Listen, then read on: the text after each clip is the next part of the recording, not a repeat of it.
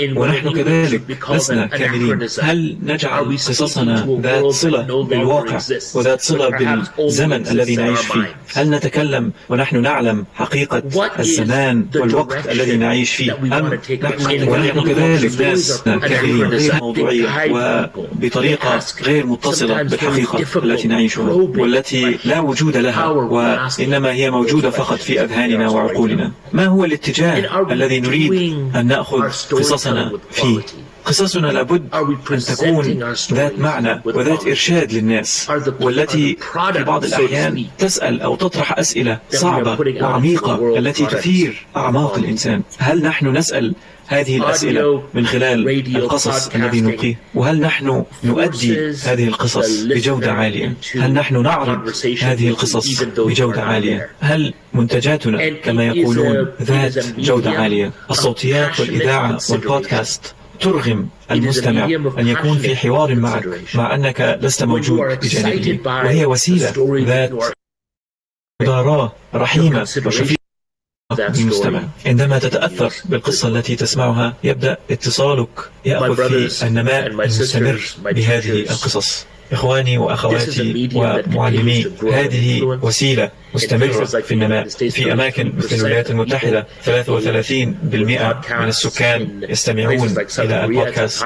وفي أماكن مثل كوريا الجنوبية ترتفع هذه النسبة إلى 58% من السكان، وفي بريطانيا تنمو إلى نحو 20%. وأعتقد أن في وقتنا الحالي وفي عصرنا هذا لابد أن نعتبر هذه الوسيلة أنها وسيلة محورية في طريقة تخاطبنا مع الآخر، في طريقة عرضنا لرسالتنا، وليس فقط في أداء رسالتنا بل في طريقة تفاعلنا مع مستمعينا، لأنه في آخر المطاف هذه البرامج الصوتية هي محاورة بين المتكلم والمستمع، وهي نقطة بداية في كثير من الأحيان لهذه الحوارات. أشكركم على إتاحتكم هذه الفرصة لي وعلى استماعكم لهذه الوجهات في النظر، وأأمل أن أستطيع أن أشارككم بالحضور من خلال الزوم عندما يعرض هذا المقطع في الملتقى. جزاكم الله خيرا على وقتكم وعلى صبركم، والسلام عليكم ورحمة الله.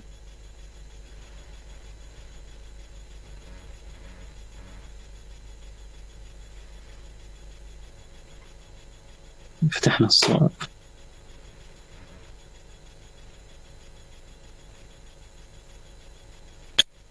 بجربوا تكلموا الصوت. لا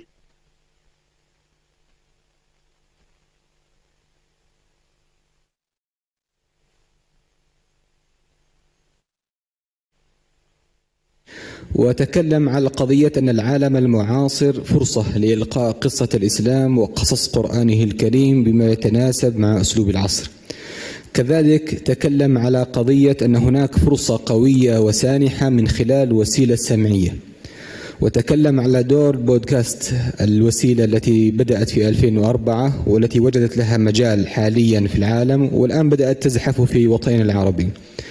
وتحدث على قضية مهمة وهي سهولة آلات الوسيلة السمعية من خلال وسائل في متناول الأيدي. كذلك تكلم على أن المستوى الصوتي الدعوي خاصا يعاني حالة ركود ويحتاج للتجديد. وختم بنقطتين مهمتين، وهي أن الإلقاء الصوتي فن له أدبياته وله قواعده.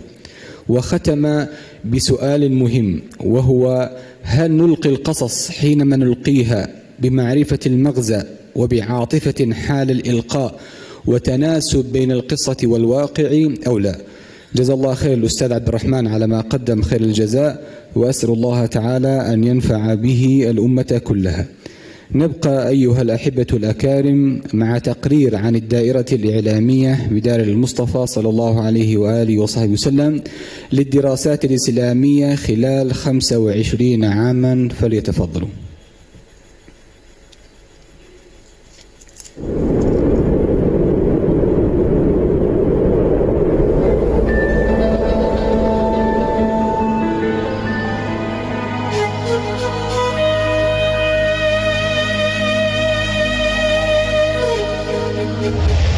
دار المصطفى بتريم للدراسات الإسلامية، ذلكم المنبر العلمي الرفيع المستوى. هذه الدار التي احتضنت طلاب العلم الشريف المتعطشين لأخذ العلم من منابعه الصافية على منهج الوسطية والاعتدال، حتى أصبح مقصدا لطلاب العلم من أصقاع المعمورة، فحوى كافة الجنسيات العربية والأجنبية من قارات العالم الست، وهو يزخر ب40 جنسية. لذا كانت حتما أن شكلت إدارته الحكيمة مجموعات فرعية عن الإدارة تدير كل واحدة مجالها في خدمة الدين والعلم الشريف في ظل الشريعة السمحاء على أسس ومقاصد ثلاثة: العلم والسلوك والدعوة إلى الله، وكلها تصب في مصب واحد، وهي خدمة العلم وطلاب العلم. فمن حين تأسس دار المصطفى على يد الحبيب العلامة عمر بن محمد بن سالم بن حفيظ لعام 1414 للهجرة، استمر العمل في إنشاء المبنى المخصص له حتى افتتح في ذي الحجة لعام 1417 للهجرة.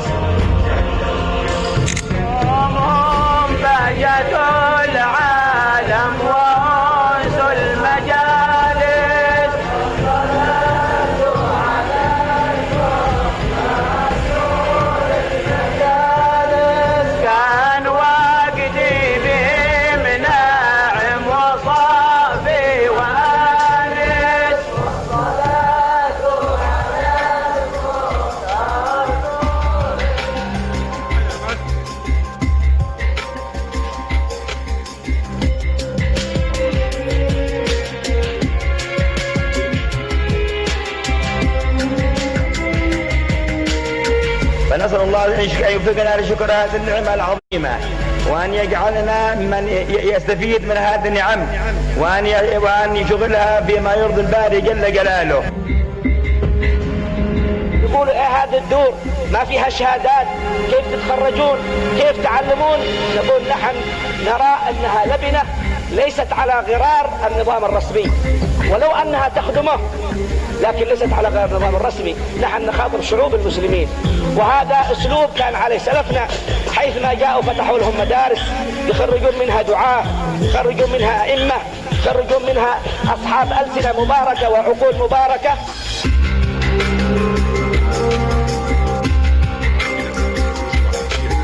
نحب منكم التوجه إلى الله في شأن ضعفنا وعجزنا، وفي شأن هذا المكان، وفي شأن المترددين إليه، أن يقبلهم ربه وأن يقبل بوجهه عليه،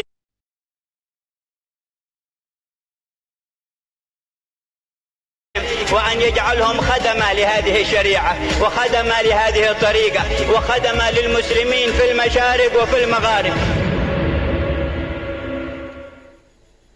ومن هذه الدوائر الدائرة الإعلامية. الدائرة الإعلامية إن الإعلام الهادف ركيزة من ركائز المجتمع، ومن هنا كان الاهتمام بهذه الوسيلة، فتأسست من أجل ذلك الدائرة الإعلامية مبحرة في بحر الإعلام الهادف. فمنذ تأسيسها عملت على توثيق جميع الأعمال التي قامت من أجلها هذه الدار، فبدأت في تصوير وحفظ ونشر كل ما يتعلق من دروس وندوات وفعاليات، حيث واكبت في عملها على ما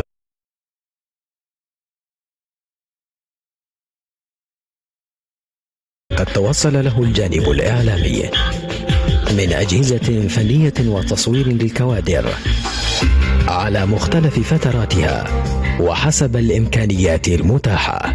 وعلى مدار عمل الدائرة منذ تأسيسها وأرشيفها زاخر بالدروس والمناسبات وغيرها من الفعاليات. فمن البداية حوى أرشيفها ما يعادل 25,000 ساعة من الدروس والندوات والحلقات العلمية والفعاليات، واستمرت في عملها وواكبت التحديثات المستمرة في مجال الإعلام حسب إمكانياتها المتواضعة. ولك أن تتخيل ما يحتوي أرشيفها من وقتنا الحالي من آلاف الساعات، وما زالت أعمالها مستمرة. ومع تطور العمل الإعلامي ودخول الإعلام مرحلة الفضائيات والإنترنت، كان كان للإعلام بالدار أن يؤكد هذا التطور ويتماشى معه لغرض نشر ما هو مفيد للأمة الإسلامية. فقد أنتجت العديد من البرامج التلفزيونية للقنوات الفضائية اليمنية وبعض القنوات العربية.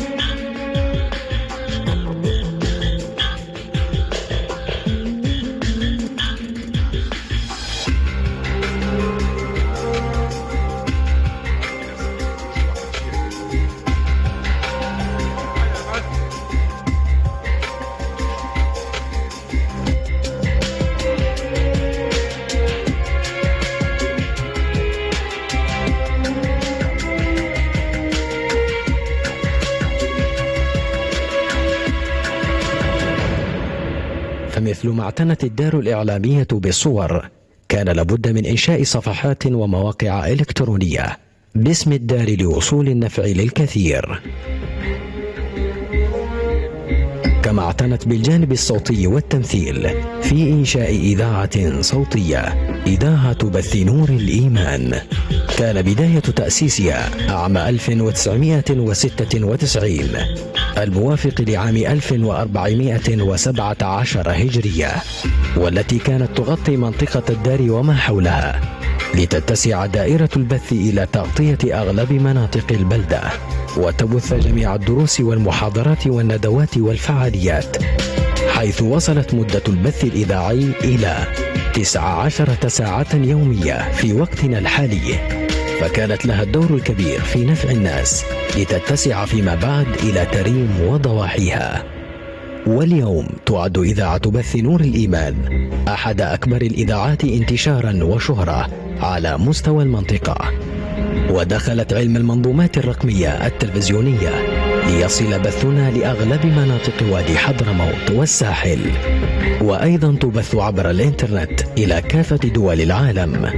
ووصلت المتابعة لحد كتابة التقرير إلى 5,219,530 متابعة من حوالي 176 دولة.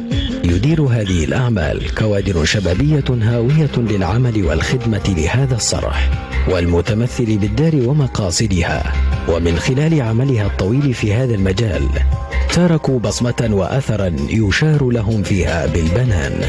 ومع اتساع العمل الإعلامي وغزو الفضاء بالقنوات والشبكات العنكبوتية، كان ظهور مؤسسات مساندة، ومن هذه المؤسسات مركز المدينة للإنتاج الإعلامي وقناة الإرث النبوي.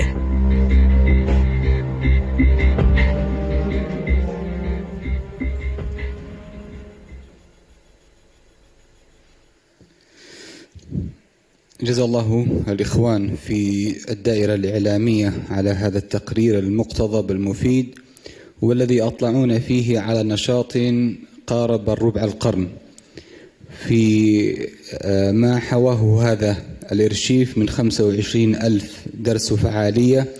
كذلك ذكر أن من نشاطاته إنتاج البرامج لقنوات فضائية محلية وعربية، وكذلك إنشاء صفحات إلكترونية متنوعة، وذكر أن بث نور الإيمان بدأ في عام 1417، وصل بثه حتى الساعة إلى 19 ساعة في اليوم، وله بث إلكتروني عبر النت وصل عدد المشاهدين إلى ما يفوق 5 مليون متابع من 170 دولة. جزاهم الله كل خير على ما قدموا. نبقى أيها الأحباب الأكارم مع المحور التاسع من محاور هذا الملتقى، والذي يحمل عنوان مقاصد العمل الإعلامي وآدابه. مقاصد العمل الإعلامي وآدابه. يقدم هذا المحور سيدي المربي الحبيب علي زين العابدين الجفري، وهو رئيس مجلس أمناء مؤسسة طابة للأبحاث والاستشارات، فليتفضل جزاه الله عنا وعنكم كل خير. And Sheikh Mukhtar has just welcomed Habib al-Jifri, and Habib al-Jifri begins with sending peace and blessings, praising Allah subhanahu wa ta'ala and sending peace and blessings upon the Messenger of Allah sallallahu alayhi wa sallam. And then he asked that Allah subhanahu wa ta'ala blesses us all with good health, as particularly for Habib Umar, who is currently feeling unwell. And that Allah subhanahu wa ta'ala extends his health in good long and in good life. And that Allah subhanahu wa ta'ala allows Habib's eyes to be called by him and his beloveds and those who are close. The discussion for today's lecture, it is the purposes or the aims of working in media and its etiquettes. And I'd like to begin with mentioning the purpose behind every word. What do we mean by i'lam? What is this i'lam? What is media that we are talking? He says that it means, what does that mean? Because as the title of this Multaqa has been i'lam, the main focus of i'lam. I'm going to be speaking about a specific time of i'lam. And Habib Abu Bakr bin Hafiz and many have spoken very carefully and have done really well in explaining this about the media and about which is sufficient enough for many problems. It carried many solutions to many of our problems. But today, in particular, the purpose behind this title for the Multaqa and how we can benefit from making this. How can we benefit from media? This is only a path to reaching the aims and reaching the purposes. What is the connection between this and our aims? We have a general purpose, an aim that we ask for Allah subhanahu wa ta'ala to allow us to reach. And this main or this general purposes or aim is ilm and amal, which is knowledge and learning, and then acting upon what you learn, and then calling to Allah subhanahu wa ta'ala. So here what we're talking about is here the media, which allows us to facilitate the making of reality these three things: ilm, knowledge, and practicing upon knowledge and da'wah. And in the modern terminology of media, it is the transformation, the moving or the transmission of knowledge or mass information.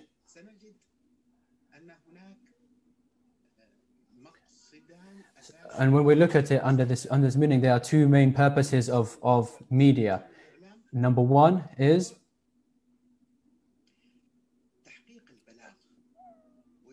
which is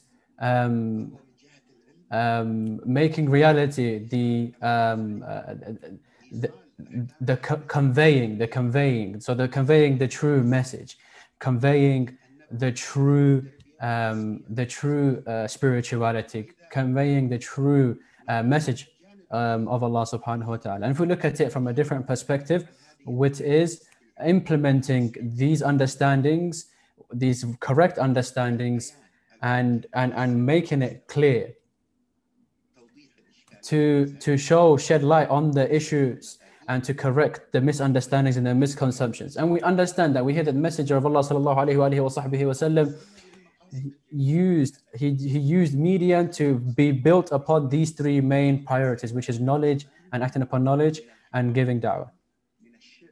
And the Prophet ﷺ allowed it to happen around him. He used many different mediums, such as poetry, such as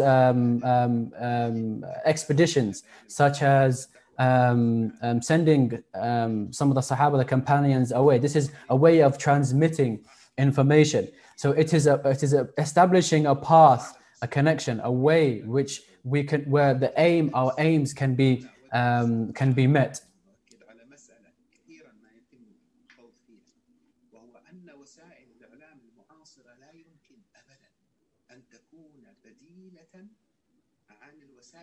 And the different means of media today can never ever overpower, or can never ever be sufficient, or be sufficient enough as media over what is truly the media or the medium that we use and that we have established within our tradition, and that which is the path that the Messenger of Allah ﷺ has taught us and has showed us.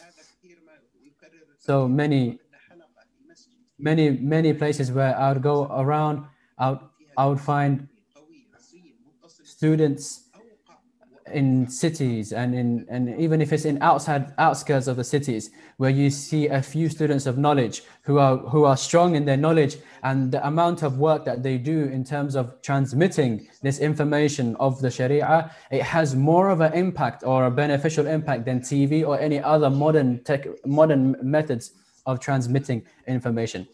The Messenger ﷺ said, what we can learn is that he made a medium, or this transmitting of information, such as in the story of Hassan,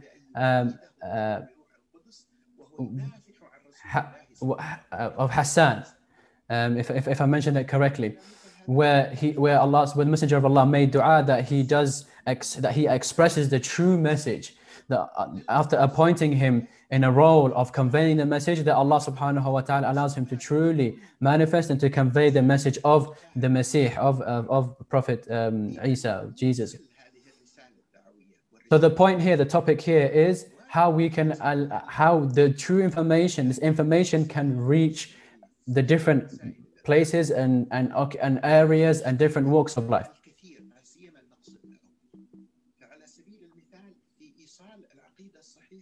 So, for example, conveying the true methodology of the true way of ideology.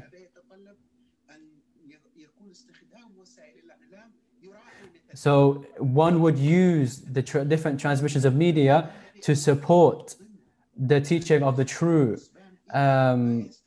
realities of ideology. So, for example, let's talk about fiqh, and let's talk about nahu. Let's talk about the path upon the path to Allah subhanahu wa ta'ala, the diseases of the heart. All of its branches are far and wide and are very detailed, and how to correct the affairs of the heart, and so on. All of these sort of intricate details in finding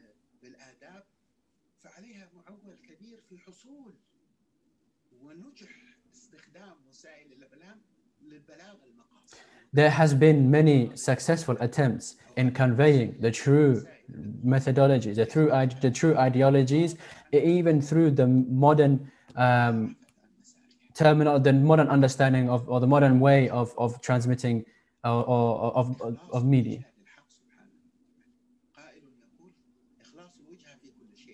And so we know that the acceptance is given once we are sincere in our actions. And then talking about sincerity, but making sure that there's emphasis on sincerity through the transmissions when it's being transmitted through media, whichever outlet that it is going through.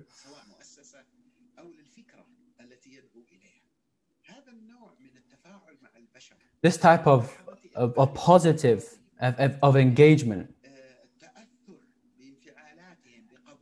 where people were affecting and impacting on other people of your actions through your sincerity. This is a means of correcting the sincerity, even if that means through media. And that is a huge role of strengthening your sincerity and your connection, your acceptance in your action, and at the same time can be transmitted through, and how many other people can, it reaches the benefit, the main purpose of it. And Habib Umar mentioned it very clearly. He said, surrender surrender your affairs to the Messenger of Allah sallallahu alaihi wasallam. And Habib Abu Bakr similarly mentioned the same idea.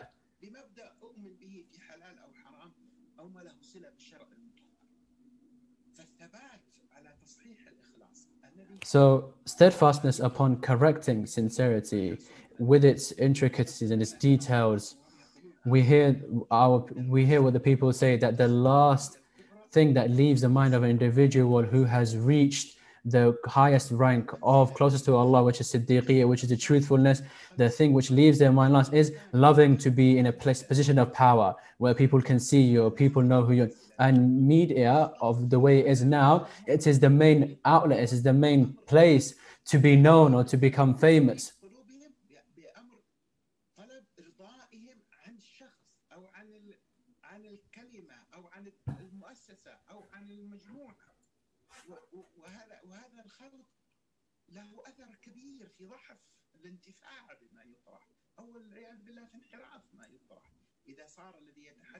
So if the one who speaks upon steadfastness in the sign of not caring about people and pleasing people, or being known by people, or being accepted by people, or whether so and so is watching you or not, having that sort of approach to it pushes away that which brings in the blameworthy use of media. So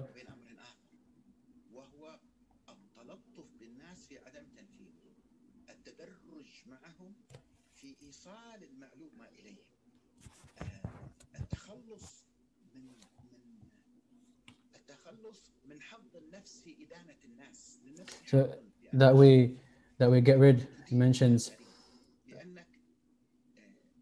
that you rid yourself, or rid this your mind and your soul of you feeling that you're doing a favor for people. I remember Habib Umar, before around more than 20 years ago, he made us aware of a verse of the Quran. It's either us or you who are in guidance, or we are in misguidance. And then Habib said, is there any possibility that the Messenger of Allah was on misguidance? No, there's not a single possibility that he was on misguidance. This is a reality. But the Messenger of Allah sallallahu alaihi wasallam, with the etiquette which Allah subhanahu wa ta'ala praised his character, he mentioned this, he used this. The Messenger of Allah sallallahu alaihi wasallam says,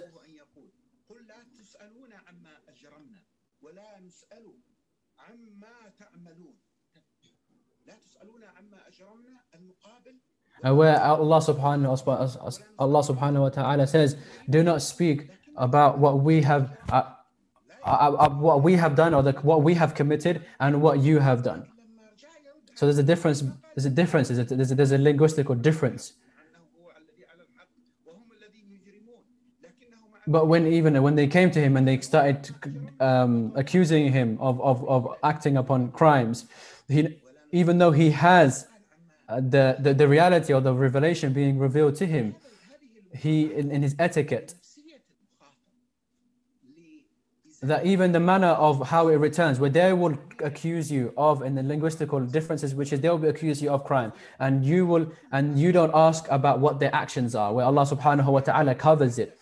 This is etiquette of the way how the Messenger of Allah sallallahu alaihi wasallam transmitted the words of Allah subhanahu. This is that sort of etiquette that we should have, that we don't become means of corruption, we don't become means of pushing people away from Allah subhanahu wa ta'ala through our media, through our platforms, through our websites, through our social media accounts.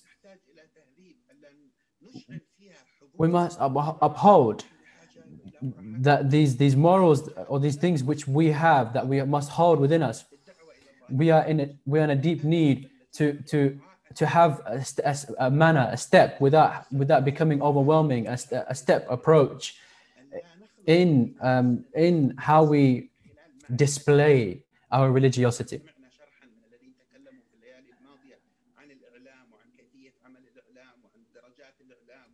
Let's not mix, he quotes Habib Umar saying, let's not mix the correct use or a good use of social media with good knowledge of it, let's not think that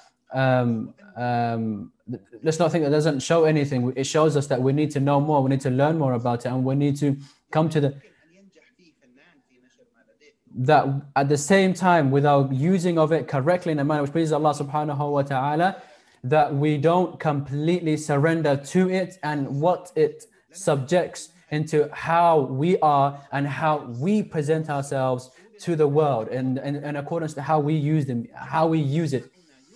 So when we're talking about let's use media, use media or social media or whichever media is in a better way, let's not make the cost or the price for that to be to completely destruct the main purpose of it, which is that we are affected by it and that we are changed by it, that our faith is affected by it and that we are impacted. And Habib Umar and Habib Bakr al-Mashhur, they are the ones who have mentioned many that the situation brings forth the recommendation to use the current situation that we're in, that we go and find, that we study.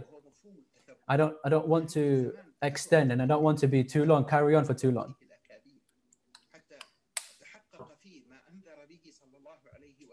We're in a time where there's much fitness,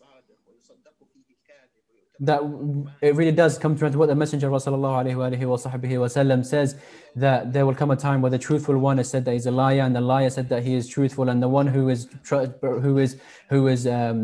trustworthy becomes deceitful, or becomes a cheater, or is claimed to be a cheater, and the one who's a cheater is going to be trusted.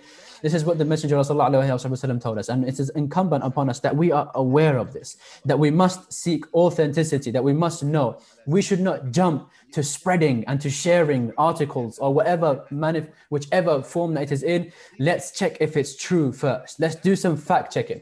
Let's not jump to, we have as a huge responsibility between us and Allah subhanahu wa ta'ala, that we make sure it is correct, what we are spreading, what we are sharing, what we are mentioning on our social medias and statuses.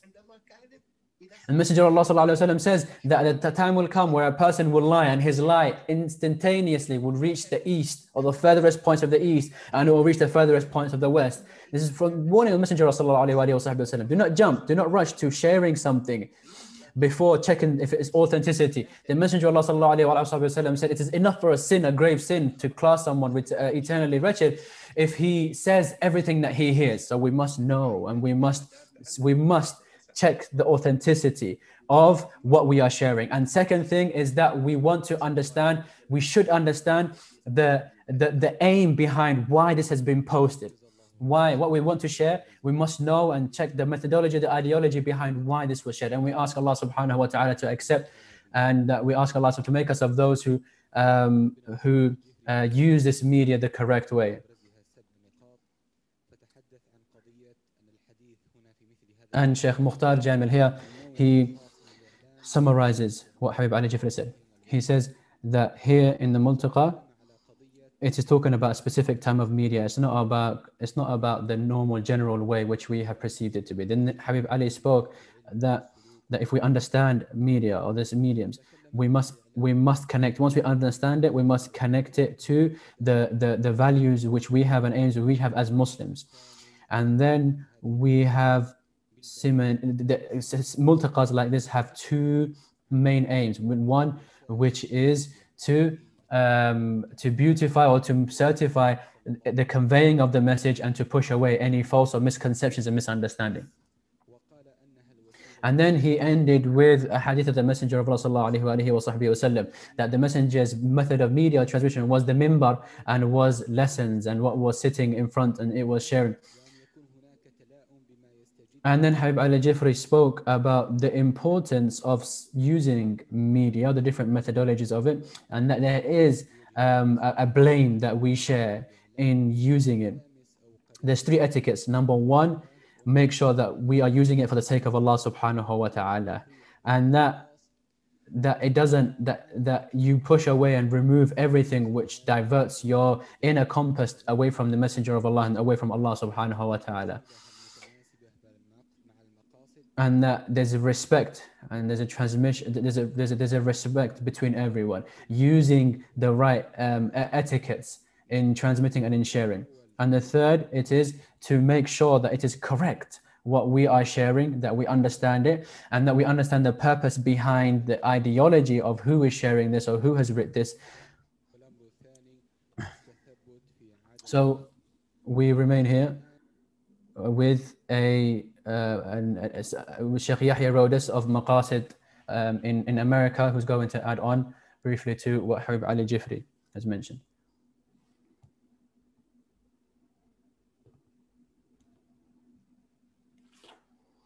It begins with beginning in the name of Allah subhanahu wa ta'ala.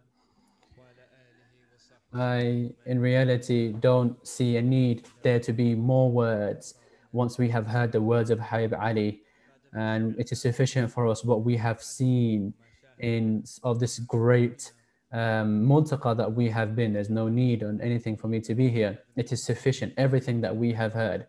And here, I am a child in front of everyone here. So I would share with you a few thoughts that came to mind.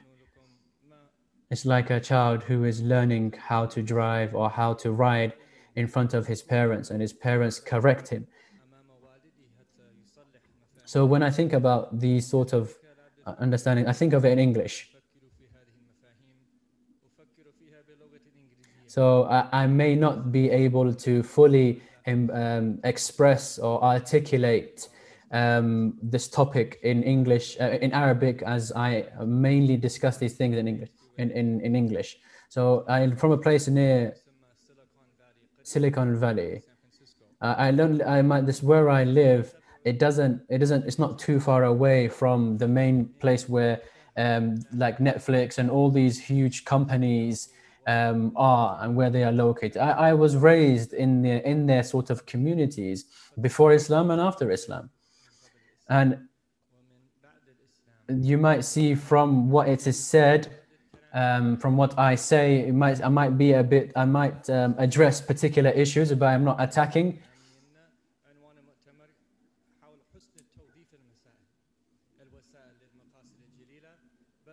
So my main topic would be how we can use internet, but at the same time holding on to our principles and values as Muslims.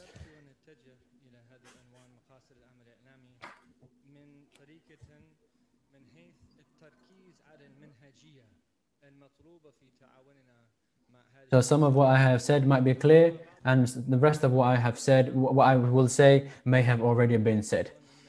So that, and there's no bad in it being repeated, and that we can have these principles further implemented within our minds if I am repetitive.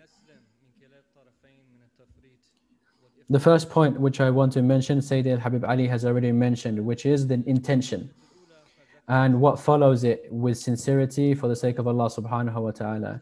I would like to mention a story in this particular topic, for there are many Christians and many other religions, they do well, or they are well in using media.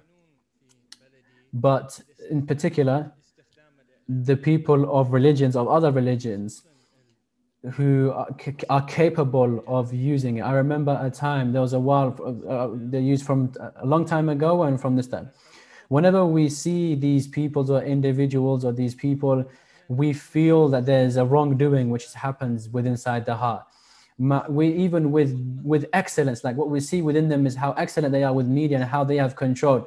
One person would feel inside their heart darkness. Why is this darkness which creeps up upon their hearts? For many reasons. It could be for what intentions that they have inside. I am quite confident that it all goes back to our intention and having ikhlas. If I mention the story of my parents, and I don't wish, and I like to mention this story. When I was studying in Tarim, during my studies, my parents came to me more than once. They came to me 3 times actually. They weren't Muslims at that time. So my father in particular, he had a lot of difficult problems with Islam. He had up until get to a point where I would go back and then we would speak very briefly about the fundamental of, he would become angry. He wouldn't like to speak about, because it would really annoy him that I was Muslim. So I couldn't really have good conversations with him.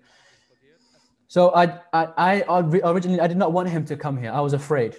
I thought maybe he would expose me, or he would say things about me, or he would spread things about me. I did not want him to come here. So the first night that he came here to Tarim, we were sitting in the house together. He attended the aqiqah of my daughter who was born here. And in that time, he had no good meaning or good understanding of. We never had any discussions since he arrived. We sat in the presence of Habib for the first day that he came, and then we sat. Habib Umar welcomed him. So after Habib Umar spoke to my father, he mentioned a few things, a few beautiful things. I found my father to start crying. And this is the first. I have never ever seen my father cry. I've never seen him in my life. I've never seen him cry even once in my life. But I see him crying.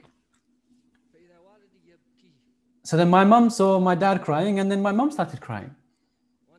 So we left, and then we left the room, and Habib Umar left. So then my father he's in a condition. He just really moved. He was quite shocked, and he's saying, I've seen Christians and I've seen Jews and I've seen Muslims, but I've never seen someone like that before. And he's referring to Habib Umar.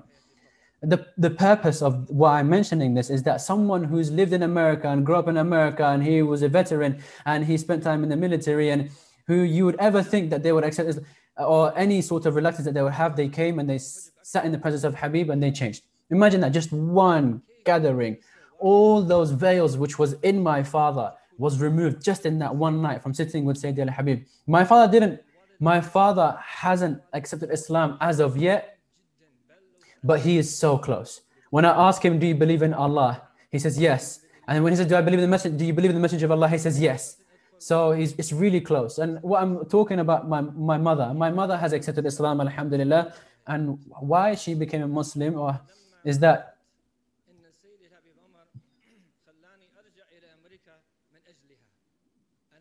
there was a moment,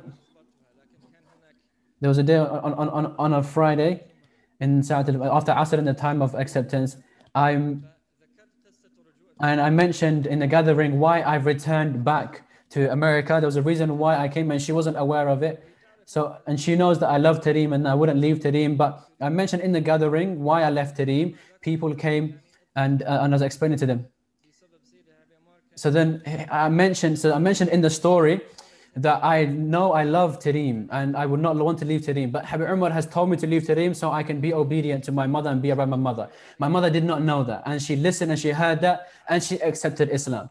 So what I'm saying here is that if we hold on to it, if we hold on to our religion, parents, obedience, and exposing them to the people of Allah subhanahu wa ta'ala, nothing is a barrier. Veils are burnt and veils are taken away. And the second point which I want to talk about is the importance of understanding media and what is behind it in psychologies, in philosophies, which is deeply implemented and found within inside the internet. There's many books which are written about the philosophy of technology. And understanding this philosophy is really important. It's incumbent that we understand it. So if we want to use it to our best interest and to call it to Allah subhanahu wa ta'ala, we must understand a way, and our understanding must be a deep understanding. Messenger of Allah sallallahu alaihi wasallam says, wisdom is a lost property of a believer. Wherever he sees it, he takes it and he picks it.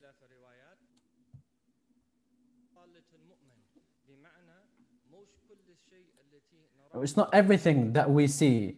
We should just criticize it, or let's understand it. Let's go to its roots. Then we remove whatever of the main reason is connected to it of negativity or evil intentions. Then we move that to adorn it with intentions which go in line with our religion, and then we move that. And in that process of itself, adorning the main purposes of using the internet, understanding it, some people may misuse it even though they have the right intentions and they might want to bring in Islam. And I'd like to summarize, and don't want to go on for too long. So again, I would like to reiterate what Habib al-Jifri said, which is that we should see it as we should see the internet as a marketplace of desires and of just wishes and lusts. We must always hold our role within our internet with importance. We must be around the people who work on building people and not destructing people. This is what we want. We want people to benefit. We want people to be the causes for people to build, to grow. And sometimes we as Muslims might wrongdo in it, and that we might see the means as the main purpose, which is not the way. This is just a means. This is just a way. This is just a tool that we use. And so we think that sometimes, we need to do this and we need to do that, and then we jump with it, and then we start losing our minds, and we start losing the main purpose as to why we've moved our da'wah, focused our da'wah onto it. It's the main purpose, which was ikhlas. My fourth purpose is to be excellent, or to master everything that we can in terms of it. The Messenger of Allah sallallahu alaihi wasallam says, Allah loves from you that if you do something, that you master it. Let's master it according to our ability, especially something which has got to do with the transmission of information, and not falling short, or deficiency, that we must avoid falling short, as what Imam al-Ghazali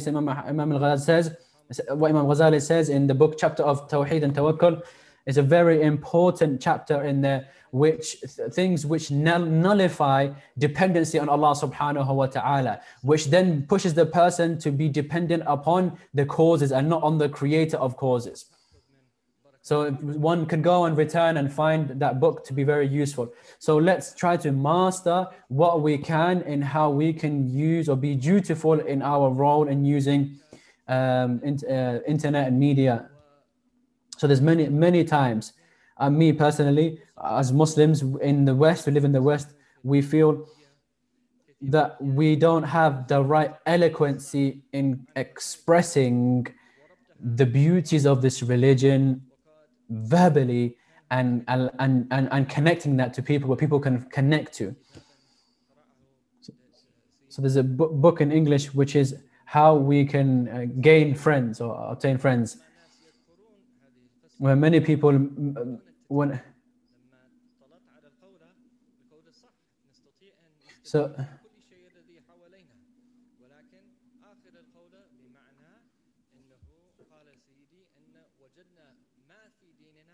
So in a point where there was a book which didn't have the right purpose behind it, but we can always find benefit in some things.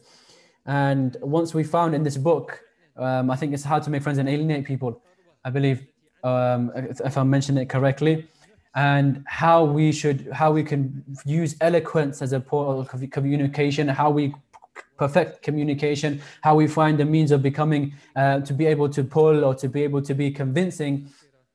And then once we found that in that book, Sayyid al-Habib read the book and he said, what's in our religion is more than what is inside here. Meaning we have much more that we're not in need of this book. And the last point, which is, let's remove the veneration of media and internet from our hearts. Let's not see it as something great. Let's not be astonished by it. Let's battle our nufus. Let's better ourselves so that we'll remove any amazement, veneration, revering that we hear, that we feel towards internet, towards technology. Many people, we can say perhaps that they would think that the internet and technology is in the place of miracles, meaning the way that it is received and the way it is conceived.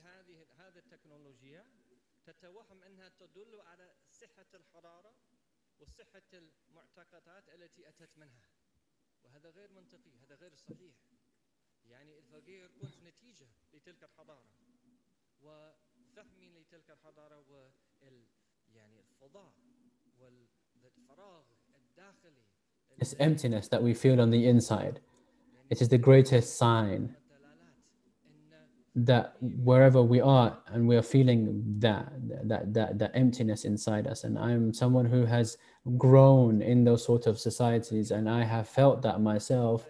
And it's paused and I didn't get the last part which he said, but he says, I would like to end with a verse. He said that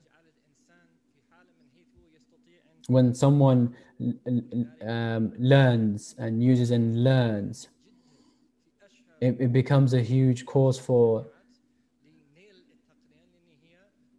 it gives a lot of person confidence, and will or confidence to do whichever they want. The example of this world is a land where Allah subhanahu wa ta'ala has sent upon it rain, and that everyone and the livestock is has fed from it. And then what has happened is it has grown, and then Allah subhanahu wa ta'ala says that the people believe that they are in full control of it. Look, this is what's happened. The people or these societies, let's not venerate them, let's not think of it something amazing. They've seen this blessing which Allah subhanahu wa ta'ala has given them. They think that they have full control over it. And Allah subhanahu wa ta'ala finishes the ayah. Allah subhanahu wa ta'ala says, my command reached that land, and that it became to such an extent that it wouldn't look like it was even there yesterday. It was completely taken away. What Shaykh Yahya wrote us means from that is that Allah uses as an example where Allah gives to people, and then it becomes so useful to them, and they grow in it, and they develop in it, and then they pioneer in it, and they think that they have control over it, and then Allah subhanahu wa ta'ala's amr or commandment reaches it, or his order commandment, and then it is not as if it has not even been there ever, and there's no signs of it ever being there. So do not lose the power. Allah is the one worthy of veneration, and not these individuals. And Sheikh Mukhtar thanks Sheikh Yahya Rhodes and summarizes what he has said.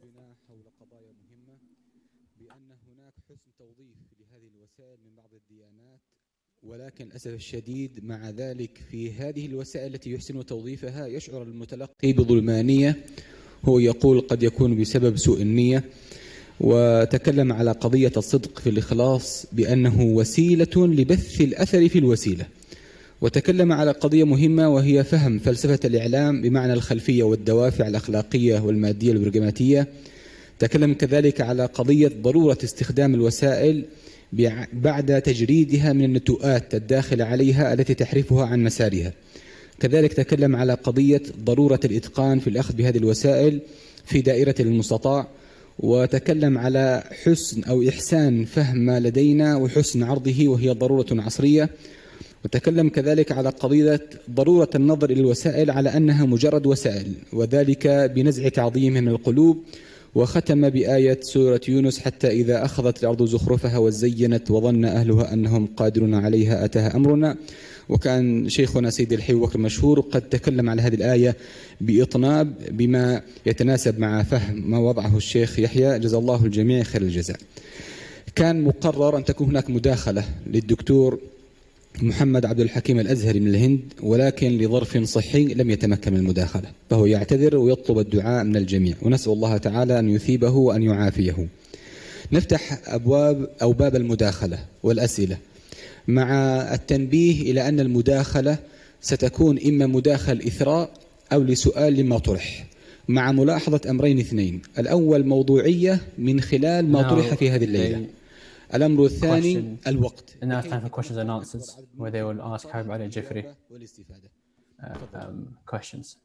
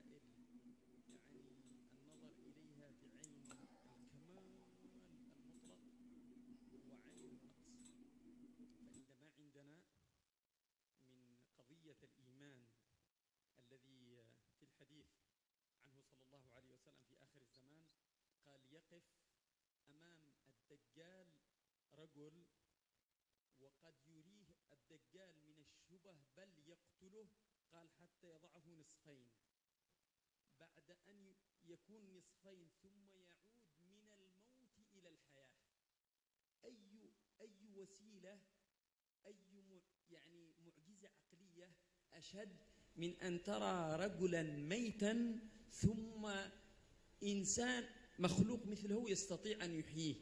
أي شبهة مثل هذه ولكن وقف أمامها إيمان هذا الرجل حتى أنزل كلامه منزلة اليقين بل منزلة السماع الحقيقي. قال: إنما ازددت إيمانا أنك الأعور الدجال ليس الذي رووا لنا ولكن الذي حدثنا، كأنه سمع رسول الله من شدة وقع الإيمان وإيمانه بحقائق الإيمان، حتى كأن رسول الله يخاطبه أن هذا هو الأعور الدجال الذي حدث عنه رسول الله. وهذا يعني قضية ترسيخ مثل هذه المفاهيم هي ركيزة في هذا المجال والعلم. جزاك الله خير على هذه. He's going to add a few points. Habib Qadim.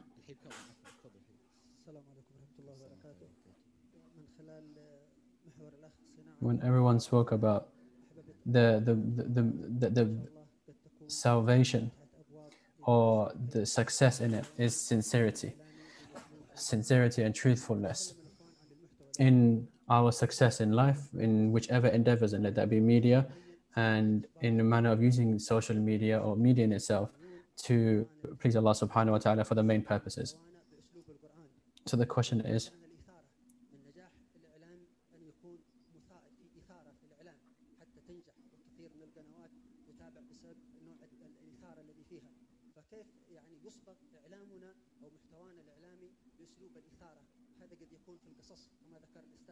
كيف يتنقل بك القرآن بأسلوب شائق ومثير في القصص؟ عندما تقرأ سورة يوسف مثلا، عندما تقرأ سورة القصص تتنقل بأسلوب عدم الملل.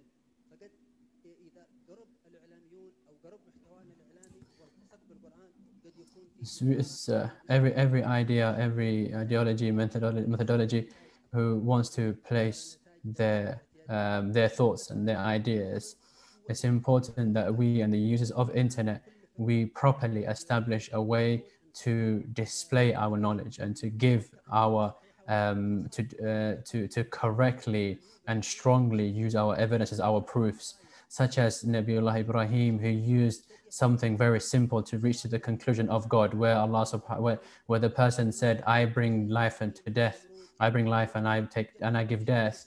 And then Nabiullah Ibrahim said, then bring the sun out from the opposite direction. You see, it's these sort of proofs, these sort of putting a word in where it is, where it's supposed to be, being eloquent, being adequate, being precise, being precise in what we say, what we do, and spreading this religion is absolutely important to correctly display. We're not selling. We're not for East or for West or whoever we are. We have Islam, and we need, if we are going to be representing or if we're going to be displaying this message of Islam and conveying it, then we need to use the right words, and we need to learn eloquence in speech, and we need to be able to put everything in its place, in its proper place, lest we wrong-do it. And the best way to find that is the way of us to study the Quran and see the methods which Allah subhanahu wa ta'ala uses in bringing examples and in changing understandings and in giving what we need and placing everything there so that we can reach that conclusion of there being a creator, of Islam being the religion, of Muhammad being a messenger. Sallallahu alayhi wa sallam.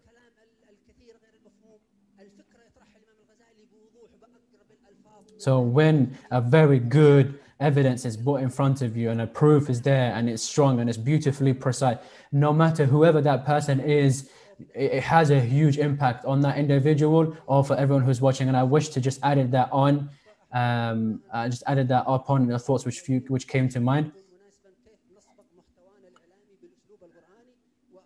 And we ask Allah subhanahu wa ta'ala for tawfiq and acceptance.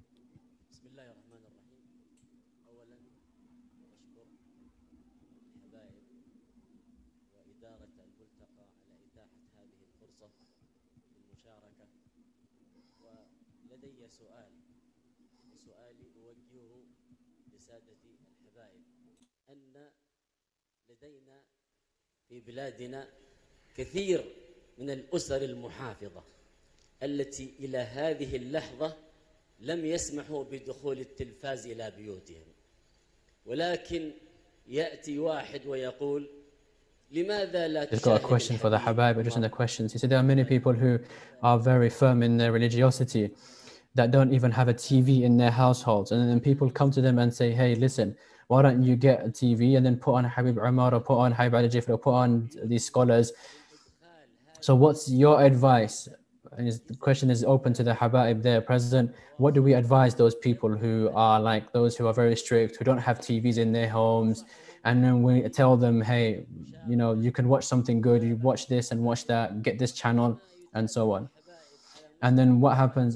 Because we all know that once we try to get these channels, with one channel comes 20 channels. One good channel comes with 30 useless or corrupting or evil channels.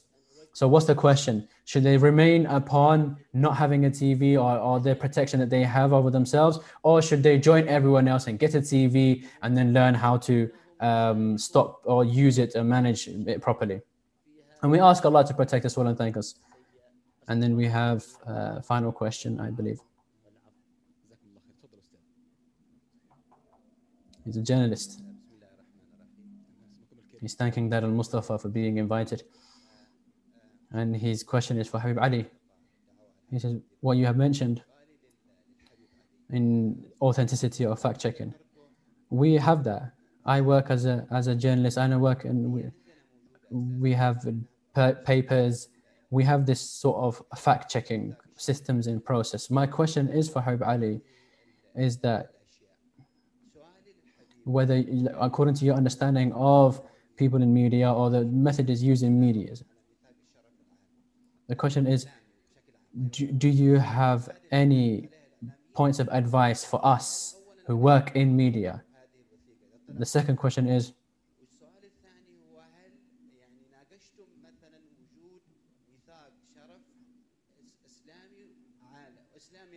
I missed the beginning of the question. The second question. And the third question is for Habib Ali. He says, in journalism, we have, before fact-checking, we call it a moment of doubt. We never deal with any word. Whenever we receive word on anything, we class it as fake up until proven or fact-checked. And then he said the question which I missed as well. أسئلة مفيدة. تفضل. طبعا الأولوية للإعلاميين بحكم الملتقى إعلامي، فتفضل دكتور أديب. بسم الله الرحمن الرحيم. الشاطري من جامعة عدن. طبعا أحيي هذا الحضور الكبير. He thanks. The next question is thanking Dar al-Mustafa, Habib Umar, for the invitation and for holding this Multaqa. And you can know Habib Umar is not currently feeling unwell, and we make dua that Allah subhanahu wa ta'ala gives him. Okay. My first question is for Habib Ali. In the topic which he spoke on, you are a very well-known individual, and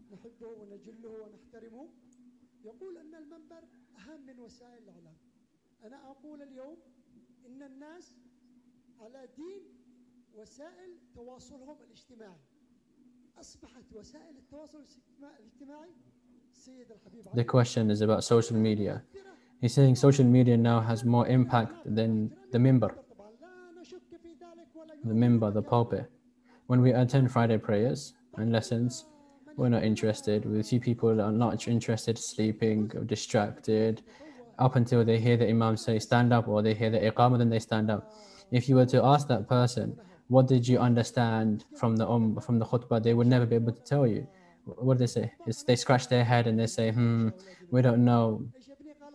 But ask them what has been, what did the celebrity say? What has been sent today on WhatsApp? What message has been received? Yes, the original ruling, our means of transmission of information should be the pulpit. But now we live in a time where social media or these medias are a lot more effective. What do we do? And the first individual who spoke about podcasts and radios, we asked,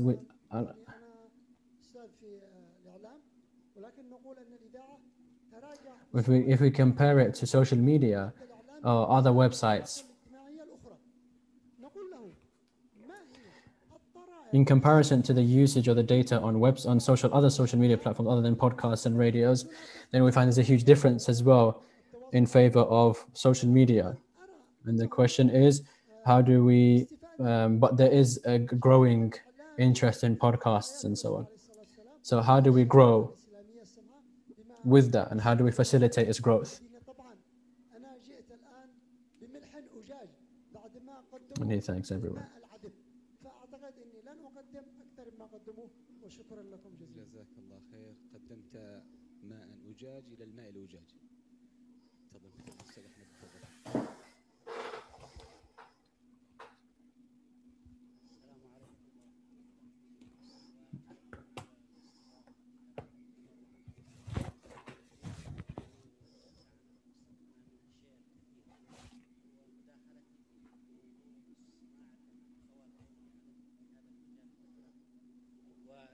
بصراحة الأستاذ يتكلم عن مسألة ميثاق شرف. هذا في وسائل الإعلام المنضبطة. اليوم وسائل التواصل منفلتة وبيد كل واحد قناة وفيها الغث والسمين، وإذا لم نزاحمهم سيتجاوزون بالكثير. ولذلك اليوم نحن نعاني من التلوث الإعلامي في الفضاء المفتوح، في الكذب والشائعات وهذه الأمور التي هي مواد إعلامية سامة تؤثر على الفكر وعلى النفس.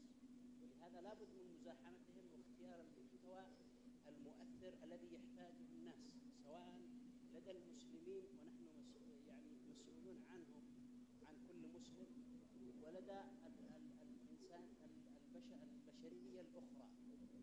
فالاقتصاد تجاوز وسائل الإعلام. كذلك الأداء الإعلامي السياسي.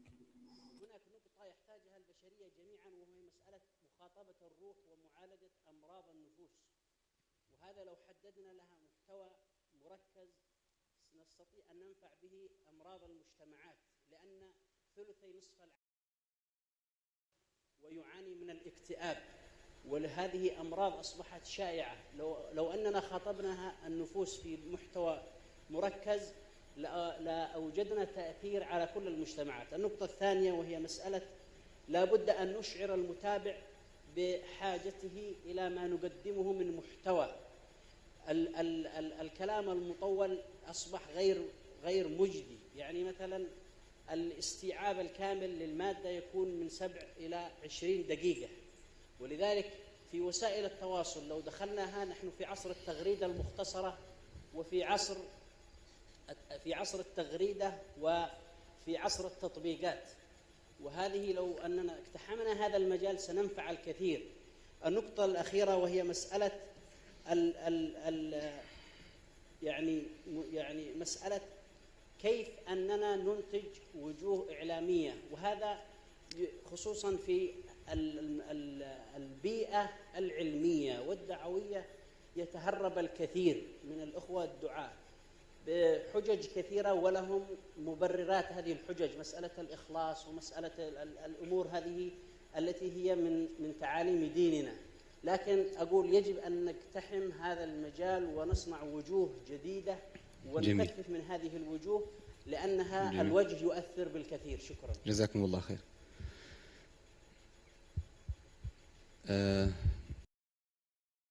مداخلة، تفضلوا. بسم الله الرحمن الرحيم. الاسم محمد دريقار من مدينة الشحر. سؤالي مختصر موجه لسيد الحبيب al-Jifri. برأيكم ما هو الحد لحرية التعبير في ظل خيمة الإعلام؟ السؤال الثاني، كيف يمكن ردم الفجوة وتلطيف الجفوة بين الدعاة والإعلاميين؟ أخيرا اقتراح يعني لدار المصطفى أو لغيرها المؤسسات الدينية، لماذا لا تكون هنالك دار أخرى يصطبغ بها الإعلامي بأسلمتها إن صح التعبير، يعني يتعرف عليه الإعلامي على الأشياء الدينية؟ ربما التعليم الأكاديمي يختلف عن في عدة أمور عن التعليم الديني. لماذا لا تكون تبادر هنالك مؤسسة دينية بيدبلون في الإعلام؟ هذا ما حابب التقدم فيه. والعفو. جزاك الله خير. السيد عبد الرقيب، مداخلة أخيرة. والصلاة على رسول الله. عبد الرغيب العطاس، جامعة الوسطية. أنا سؤالي موجه للحبيب al-Jifri طبعا. نعرف إنه عصرنا هذا منذ أكثر من 100 سنة عصر يحكمه الرأسمالي، تحكمه التقنية المعاصرة، وهذا العصر يديره من يريد أن يديره هو يديره العقل الأوروبي، العقل الغربي، العقل الذي ينتج الحضارة المعاصرة. هذا العقل الذي ينتج هذه الحضارة المعاصرة أنتج كل المفاهيم الثقافية اللي نتعامل معها اليوم في واقعنا الثقافي، في واقعنا الإعلامي، بل في واقعنا الأكاديمي. إذا نحن أمة قد غزينا، والقلب قد وصل إلى بيوتنا كلها، وحتى ما يتكلم عنه الشيخ عبد القادر هذه حالات نادرة جدا. السؤال المطروح، هل نحن الآن نبحث؟ طبعا العنوان هذا عنوان رائع، العنوان بحد ذاته، عنوان الفعالية ده بحد ذاته هو أصلا يعني مخرج لهذا اللقاء، إذا تضمن مجموعة من التوصيات كبرنامج عمل. لكن السؤال المطروح، كيف نواجه هذه الثقافة؟ هل لدينا قاموس ثقافة إسلامية معاصرة تواجه هذه القاموس الثقافات الموجودة؟ حتى نحن أحيانا نردد مصطلحاتهم، نتكلم عن العلمانية ونتكلم عن الحداثة، إذا نحن نردد مصطلحاتهم. فهل بالإمكان أن ننتج واقع ثقافي إسلامي جديد، نجد خطاب إسلامي؟ حتى الحديث عن المحتوى، أنا أقول خطبة الحبيب عمر، كلمة الحبيب عمر في الزيارة أول أمس هي محتوى إعلامي جديد. أين الإعلاميين؟ فلندرس خطبة، فلنعيد هذه الكلمة ونراجعها ونصنع منها محتوى إعلامي جديد. والعفو منكم. جزاك الله خير. طيب المعذرة نختم به، تفضل وأنت الختام. الحمد لله رب العالمين والصلاة والسلام. أوصي كل إعلامي أن يكون عنده ثقة بنفسه. إذا كان الإنسان يظهر في الإعلام ولا يوجد عنده ثقة من الداخل ويقين، فأنا أوصي كل إعلامي، وأنا رأيت في الحبايب قوة الشخصية، قوة الشخصية are participating. They're adding on thoughts, and some are asking questions. The questions are mainly addressed to Habib al-Jifri, and Habib al-Jifri will be responding. And inshallah, there should be word from Sayyid al-Habib Umar following.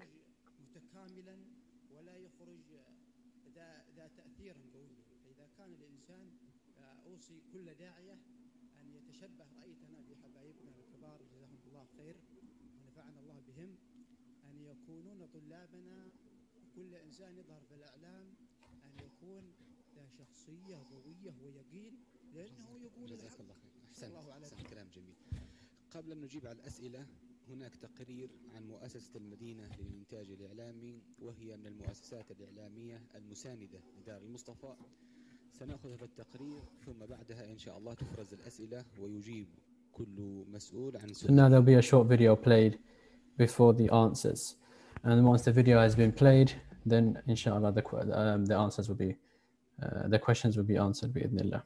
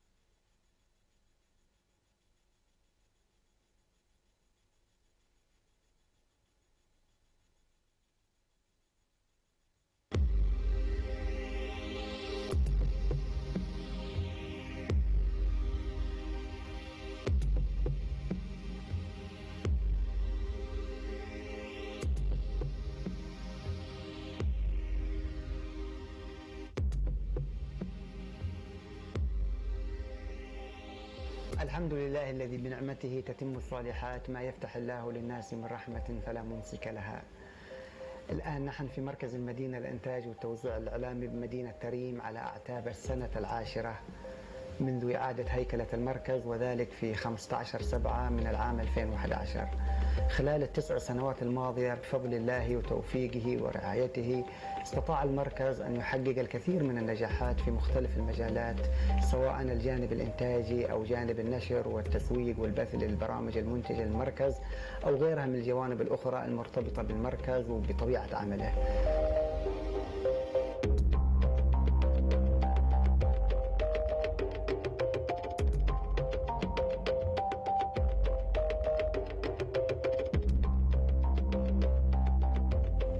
قبل أن أتحدث عن التجربة العملية لمركز المدينة، دعونا نشاهد وإياكم رسالة ورؤية ومبادئ المركز، فهي الأساس التي قام من أجلها المركز، وبموجبها رسمت استراتيجية المركز التي عملنا عليها منذ البداية ولا زلنا إلى الآن نعمل عليها.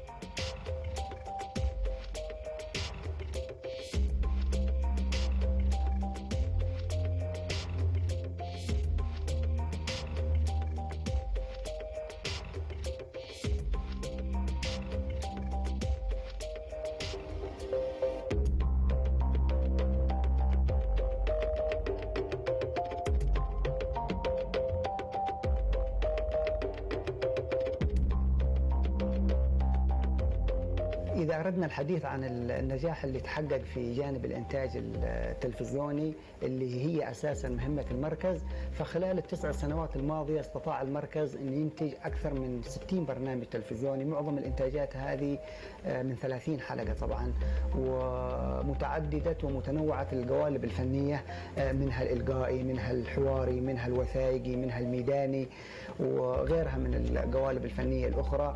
معظم الإنتاجات هذه كانت مميزة في مستواها الفني، أفردت لكل البرامج هذه هويات مرئية، أفردت لها هويات مسموعة، توزيع موسيقية بمعايير أقرب للعالية.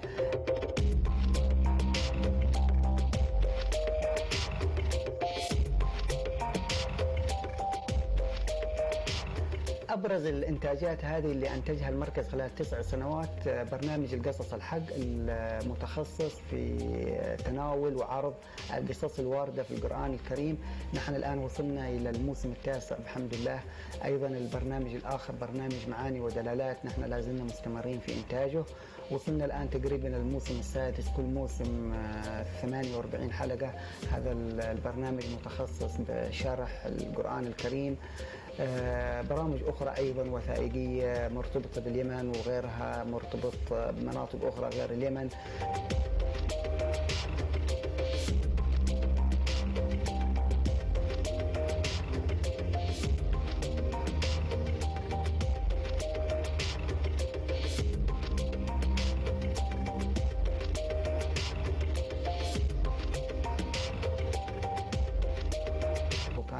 مميزة في محتواها، في طريقة عرضها، بث الكثير من هذه الرحلات على قنوات فضائية، وعدد من الرحلات لا زال العمل جاري فيها، وإن شاء الله خلال الفترة القادمة يتم الانتهاء منها وبثها إن شاء الله.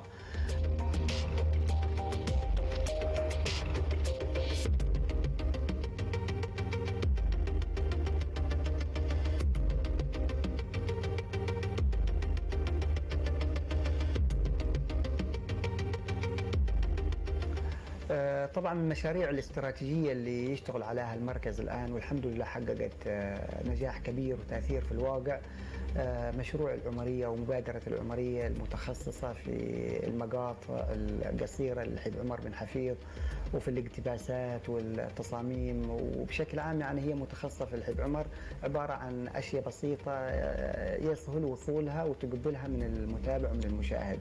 المشروع الآخر أكاديمية سند، الأكاديمية المتخصصة في التعليم، وهي عبارة عن جامعة إلكترونية عن بعد متخصصة بمنهج دار المصطفى للدراسات الإسلامية. الآن تقريبا لنا ما يقارب السنة من إطلاق هذه الأكاديمية، والحمد لله يعني في سنتها الأولى وحققت نجاح ومتابعة وتفاعل كبير من مختلف أنحاء العالم. طبعا احنا لازلنا في المرحلة الأولى من مراحل الأكاديمية اللي تشتمل على 5 مراحل. المرحلة الأولى انتجناها وأطلقناها باللغة العربية، والخطة عندنا الآن أنه تكون باللغة الإنجليزية وأيضا بلغة الملايو، وإن شاء الله ربنا يكتب لها التوفيق والقبول والنفع إن شاء الله.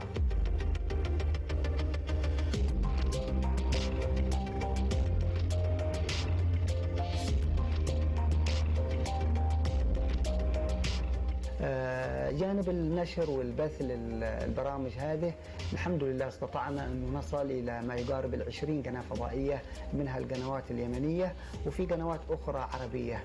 وطموحنا طبعا سواء في الجانب الإنتاجي أو في جانب النشر والتوزيع أنه نصل إلى عدد أكبر يعني، وخطتنا المرسومة خلال الفترة الماضية أنه نصل إلى قنوات ذات متابعة جماهيرية أكبر وقنوات مثل ما يقولوا مرموقة. لكن سبحان الله يعني الوضع اللي مر فيه المركز من بداية تأسيسه إلى الآن، الأزمات والأحداث اللي شهدها اليمن واللي شهدها الوطن العربي بشكل عام أثرت نوعا ما على المركز وسير عمله. لكن فوق هذا كله الحمد لله يعني استطاع المركز في ظل هذه الأزمات، واللي يعني على مستوى بس حضرموت نحن على مستوى اليمن عشرات المراكز طبعا أقفل وجمد نشاطها، لكن نحن في مركز المدينة رغم الأزمات هذه استطعنا أنه نصمد، مش بس أنه نصمد، أنه نواصل الإنتاج وأنه نتطور وأنه نحقق نجاحات في ظل هذه الأزمات والأحداث، ونسأل الله إن شاء الله زوالها، ولو أزيلت نتوقع أنه العمل بيتوسع، الانطلاقة بتكون أسرع إن شاء الله.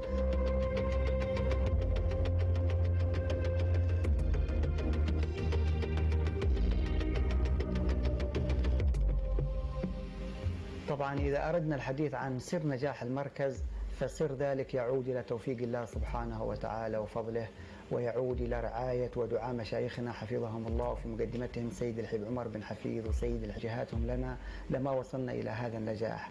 طبعا الأهداف والأمنيات لهم في المركز كبيرة جدا، وما تم تحقيقه يعتبر جزء بسيط جدا من الأهداف اللي هم راسمينها واللي يتمنون تحقيقها من المركز في الواقع، وربنا إن شاء الله يوفقنا أنه نحقق ما نستطيع تحقيقه من أهدافهم الكبيرة.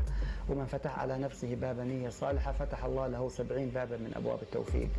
الجانب الإداري طبعا اللي يمشي عليه المركز واللي رسم من أول لحظات تأسيس المركز كان سبب رئيسي في نجاح المركز، فنحن من أول لحظات تأسيس المركز ونحن عارفين إيش اللي بنعمله أساسا، ومن أين سنبدأ وإلى أين سنصل، وإيش العقبات اللي يتوقع أنها تعترضنا وكيف أنه نتغلب عليها. فبفضل هذه الاستراتيجية استطعنا أنه نختصر المسافات واستطعنا أنه نصل للأهداف المرسومة لنا. نكهة وبهار مثل ما يقولوا نجاح المركز هم الشباب اللي موجودين في المركز والعاملين في المركز، اللي نعتبرهم نحن العنصر الأساسي والعمود اللي قام عليه نجاح المركز. طبعا الشباب اللي موجودين في المركز جميعهم متخصصين إعلام ودارسين إعلام، وكمان عندهم من الإبداع وعندهم من المواهب في الجانب الإعلامي الشيء الكثير، وهذا الشيء يتجسد في الإنتاجات اللي أنتجها المركز والتميز في الإنتاجات هذه والإبداع، وهذه الإنتاجات هي الدليل والشاهد على إبداع وتميز هؤلاء الشباب. فنسأل الله سبحانه وتعالى أنه يوفقنا إن شاء الله أنه نستمر في أداء الرسالة المرسومة للمركز، وأنه نحقق النجاحات ونحقق الأهداف اللي رسموها لنا مشايخنا.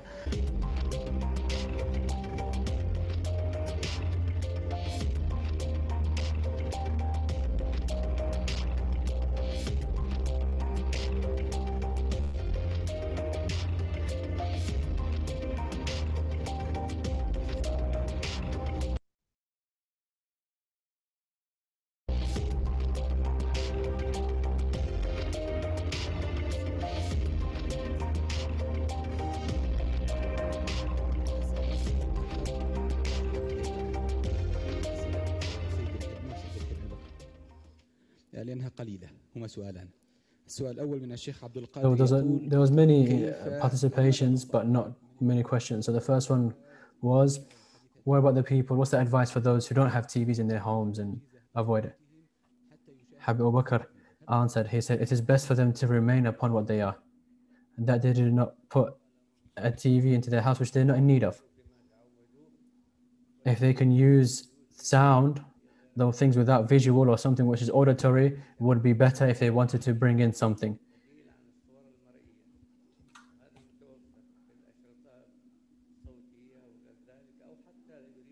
or a person, or can also, if you want to use it for lectures and for lessons, then get pre-recorded stuff and display it on somewhere which there's no constant stream of media. That would be the advice of Habib Abu Bakr. It's still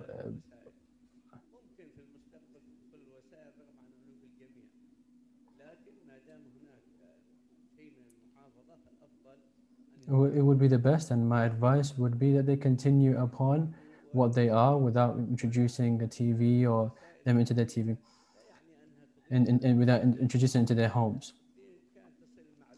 And then understanding what they want, if it's lessons, and then if something must come in, then something which is auditory and not visual. Visuals will have a deeper impact on the family and on the children.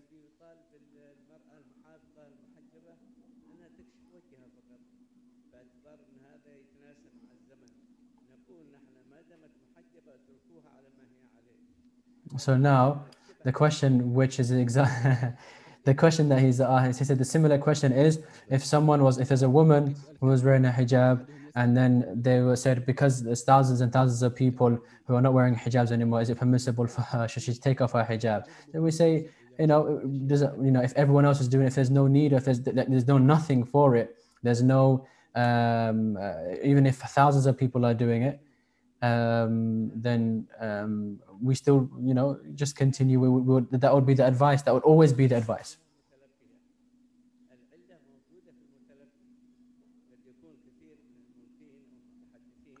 And he's moved on to the next question. It says the issue is receiving word from there. A lot of people put on word and from the truth and beneficial things, they put it on there, but the issue which we're facing in society is it's how that is being received and how it's being used.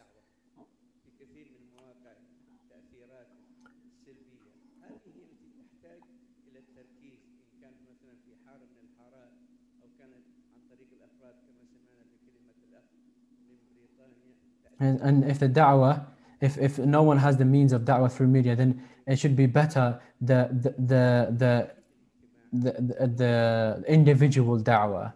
Just like Sheikh Yahya Rodis was mentioning about his father, his mother who came, sat at the presence. There was no general or collective. It wasn't a huge effort of da'wah in terms of congregational, but it was an individual endeavor. So that would be ideal for those who don't feel safe on the internet and its evils, and that would be advisable to focus on individual face-to-face or individual interaction da'wah.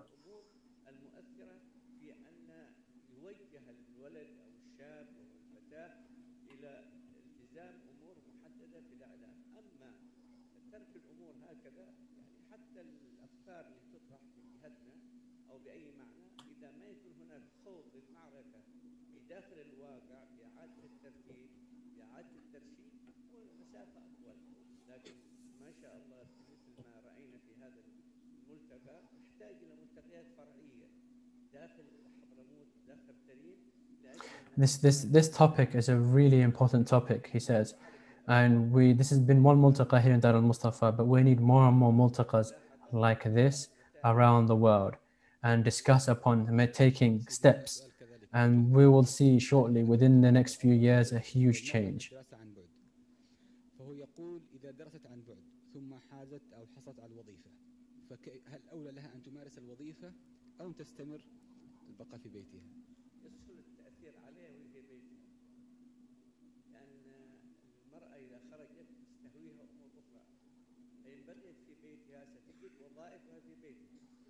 اليوم أسواق كاملة تتحرك من داخل البيوت، ومبيعات في العالم تتحرك من داخل البيوت.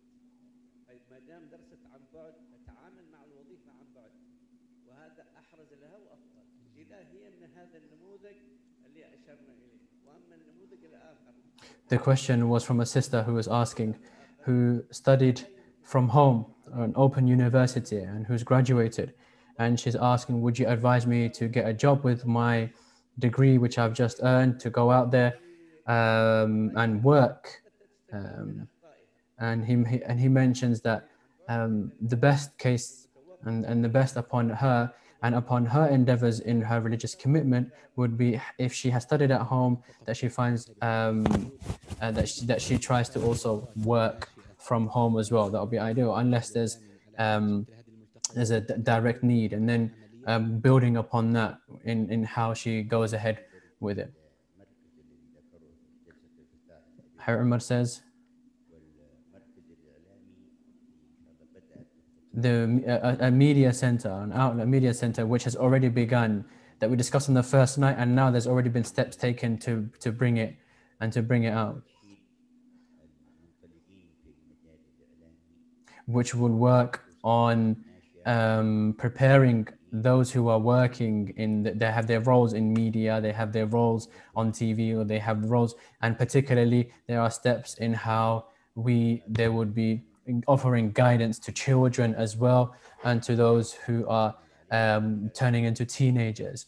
And Harry Bakr also said, and Harry was quoting him, he said, we need many programs which need to take place, which can result to what has been resulted to in this gathering, that we can reach in this gathering, and how we can better our lives as we go ahead with it. The question is about social media and devices for children. Habib Bakr says the family should know the dangers of the device, and then using guidance to use the device when there's a need, and only using it for when there's a need to use it. Even we're not just talking about a way which is safe to use it in terms of protecting or safeguarding their morals and values and religious commitments. No, we're even talking about safety from actual illnesses that actually take place. So if this phone is going to lead them to have personal disorders, personal emotional impacts on them, so there needs to be only when there's a need to use it, and when there's a need to use it, there must be guidance upon how it's being used.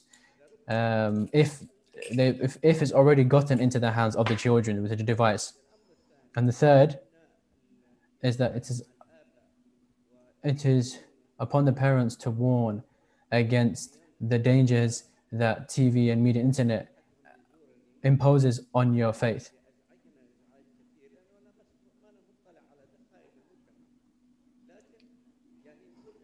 One man said to me, you live in a world of delusion. You see the people who come to you who are all religiously committed, but you don't see the people who they leave at home. And if you want to correct the affairs of people, then you need to go and mix in and go even further detailed into people's lives and communities. The only people who come to you, the only people where you guys are, people who come to you, and the people who come to you, the people who already have religious commitments.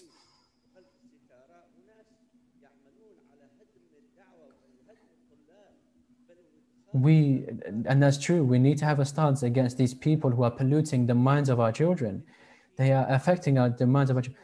When I heard that, I now then had an opportunity to speak about it, me and Habib Umar and the other Habaib, to continue. Now we have another path to now enter into it, which is this Multaqa, and how we can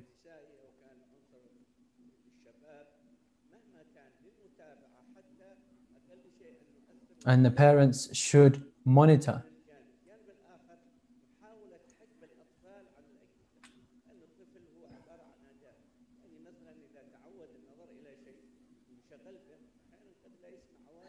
And it's possible that if a child starts using something on the internet or online, and then it can impact their receptivity to the parents' guidance. And then he said there are many people who then end up having, from a young age, having issues with themselves, being insecure, having depression, suffering from depression, these children at young age. So this poses impacts and effects on us from all aspects: religious, health, emotional, mental. So the advice would be to avoid it completely. it is mentioned that the brother from America spoke about his parents, that his mom and dad are disbelievers. They weren't Muslims. How were they impacted on just one gathering? That was just one gathering. But what I mean from here is there was a level of internal preparation. There was also a manner in which the information, the media, which was Habib Umar, where it was presented to them, and there was readiness from in them. And this internet and these devices are ruining that readiness.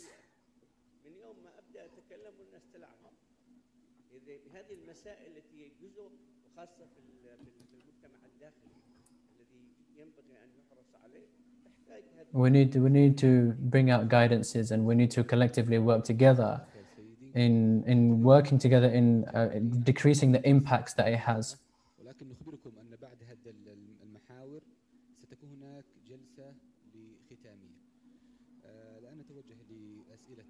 So now we go ahead with the questions of Habib Ali al-Jifri.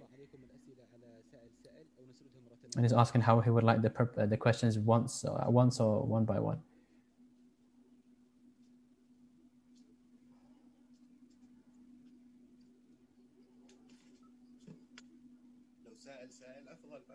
And Habib Ali said, question. The first 3 questions. 1. I didn't understand that question.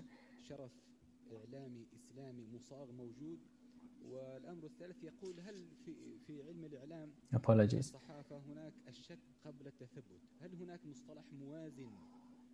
Let's go ahead with just translating inshallah what Habib Ali says. Apologies for that.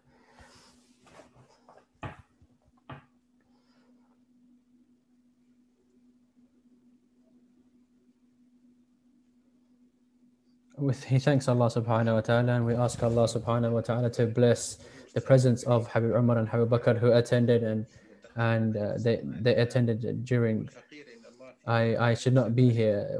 They entered while I was speaking, and I wasn't aware, and I see it wrong for me to speak in front of them, and may Allah increase them in health and give them long life and good health. So as for the questions, Sa'id al-Batati, who asked the questions, he said it is possible that Allah subhanahu wa ta'ala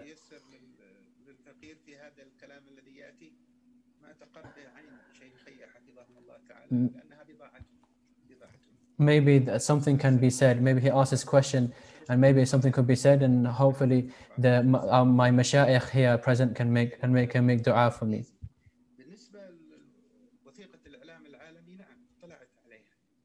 The first point which I want to mention is there are in terms of the Prophet ﷺ teaches us that there's wisdom is lost property of a believer. He said there's 2 different ways in which the philosophy of media is founded upon. One is a reaction. It's a raddat al-fi'l, it's a reaction, and the other one is upon character and upon good wishes for everyone. Majority of what happens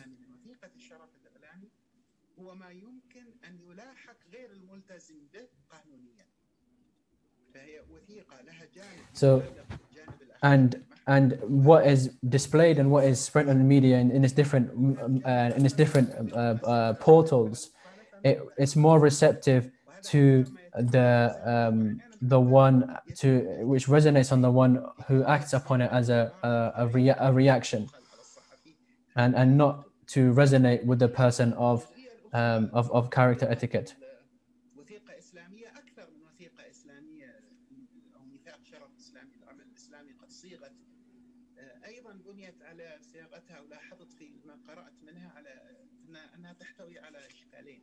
الإشكال الأول أنها لم تنطلق في الأصل من مشكات الأخلاق النبوية لتطبق على عالم الإعلام، وإنما انطلقت مما هو موجود في عالم الإعلام لمحاولة التسديد والمقاربة، أي أنها أيضا حالة ردة فعل. القاعدة تقول أن الذي يعمل على طول المدى فقط في حالة ردة فعل لا من منطلق أصلي لديه سيظل يلهث خلف الذي يجري أمامه لأنه في حالة ردة فعل.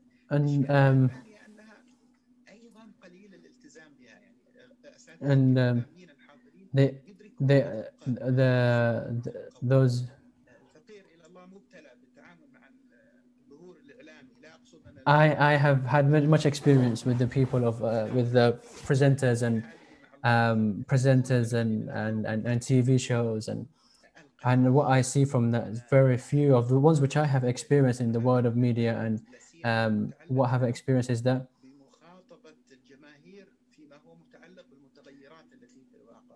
the whole important, or the emphasis and what the world is moving towards shedding light on is upon the mutaghayyirat, upon the things which are changing or subjected to change, and with the world which is changing.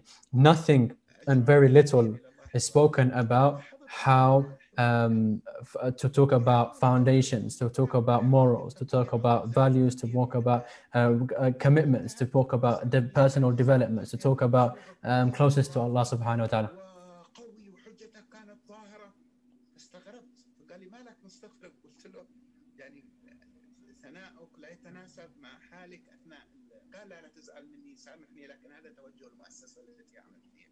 وهناك إشكالية لأن المؤسسات ليست محايدة. وقد سمعت قبل البارحة أحد الإعلاميين الأفاضل يقول أن الإعلام كاشف لما هو حال. It says that media is it brings out, manifests, exposes what's the reality behind the people behind the media who are pushing it forward. So, because there are many people who I sit with before the gathering, and it's someone who is well etiquette, and then once the camera is on, it's completely different. And the way they were praised from before to how they've become in the gathering, or in the interview which is broadcasted live or recorded, it wouldn't be the same. And then they'll say, no, this is of course. And when I inquired into it, they said that this is what my workplace want me to do. This is what I should. This is work basically.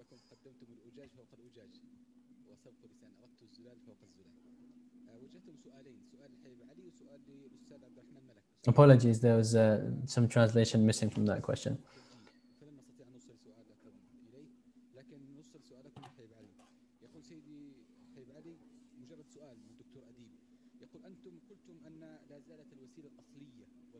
So he's going back to the question where the best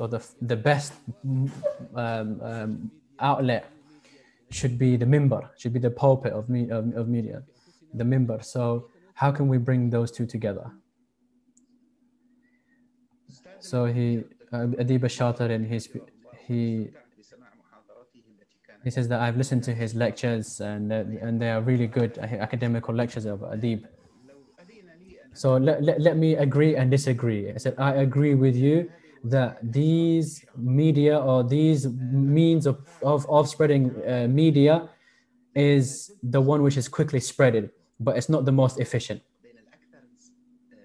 There's a big difference between what spreads fast and what is more active, or what is more positive and more deeper, and what is more important. The example that you have given upon the reality of this matter, this is the reality which we need to re-gaze upon our khatibs and those who give the khutbahs, that he doesn't go for too long, and that the Prophet ﷺ said that the person that is wisdomless, that the person doesn't extend or make long their khutbah, and that he feels the pain of other people, that he doesn't go on for too long, that it becomes meaningful, we need to go back and rebrand or re-look. We don't need to move forward and remove what's behind. We need to go back and gain the right understanding from Sayyidina Rasulullah, from the Messenger of Allah sallallahu alaihi wa sahbihi wa sallam, and then bring that to fix the solutions of today.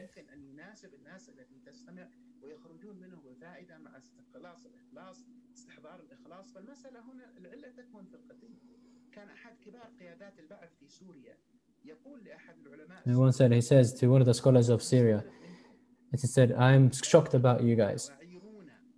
And he said, you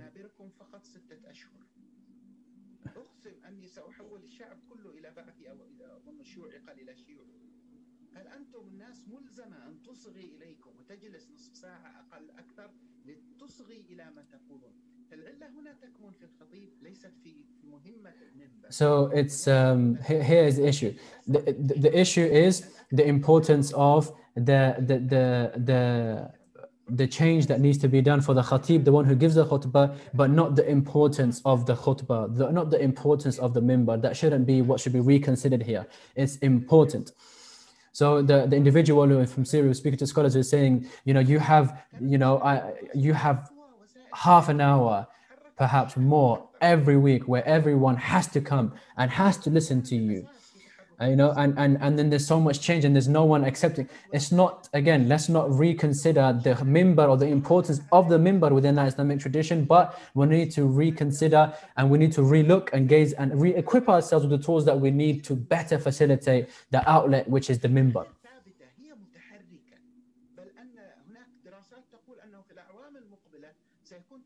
There are studies that show that there would be less people using social media due to less trust in it. Meaning in studies which show somehow that the way it is going now, people are being, some people are using internet less because of how much lies and how much things are being spread. So this world in the time where Europe was affected or impacted, which is the time of the revolution and then onwards, from then onwards, that now the world is in a time where these philosophies are now falling.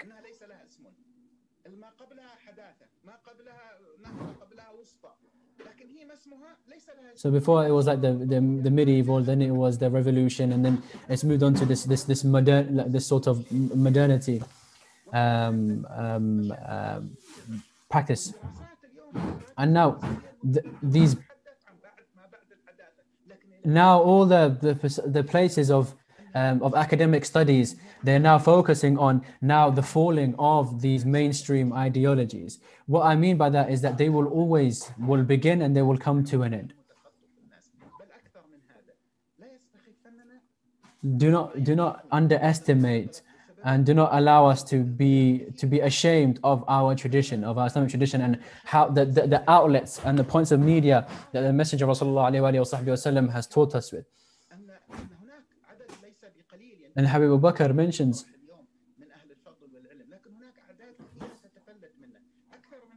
that even though there are a few people around the scholars, but there are a lot of people where it's not reaching. And what happens is, if we don't make it on time, what happens is a reaction, which is the most common nowadays, is disbelief in Allah subhanahu wa ta'ala, which is atheism, no religion, no belief in a God.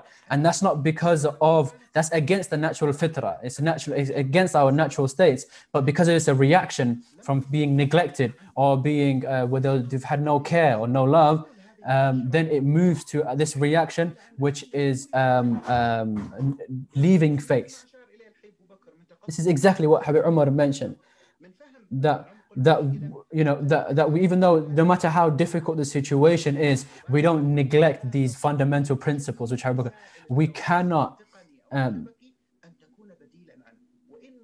No matter what happens, we have in our tradition ways media has been spreaded, and its fundamentals and its principles. No matter how big social media grows, and no matter how variant the different portals are and the platforms are, that will never ever give us sufficiency over the ones which are in our tradition, which the Messenger of Allah sallallahu alaihi wasallam has taught us and has given us through the message from the last revelation from Allah subhanahu wa ta'ala. And how Umar mentions in the night, on the opening night, how it's being used now. This media is being used for gains and for it reminds me of, I was in a gathering once with one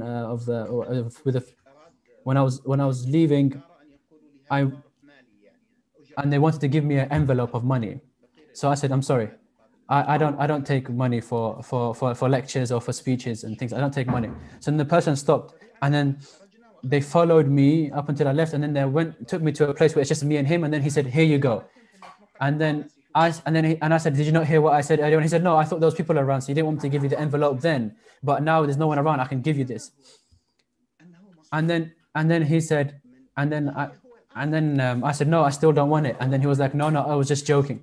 But what was here, the point which I'm mentioning is, he was shocked. He couldn't understand or recollect that I chose not to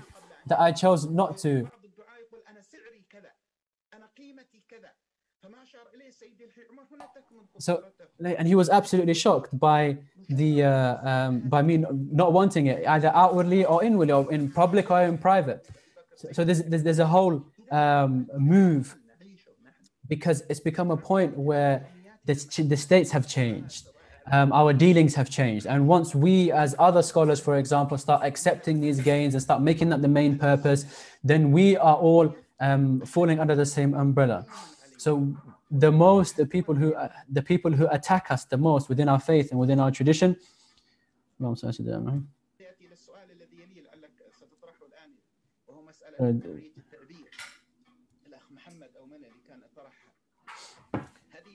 Sorry, the connection paused and we missed that second.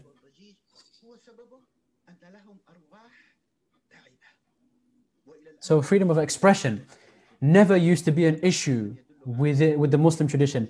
Umar bin al-Khattab, he was on the minbar, and then a woman stood up and she said to him, she said, "You are wrong.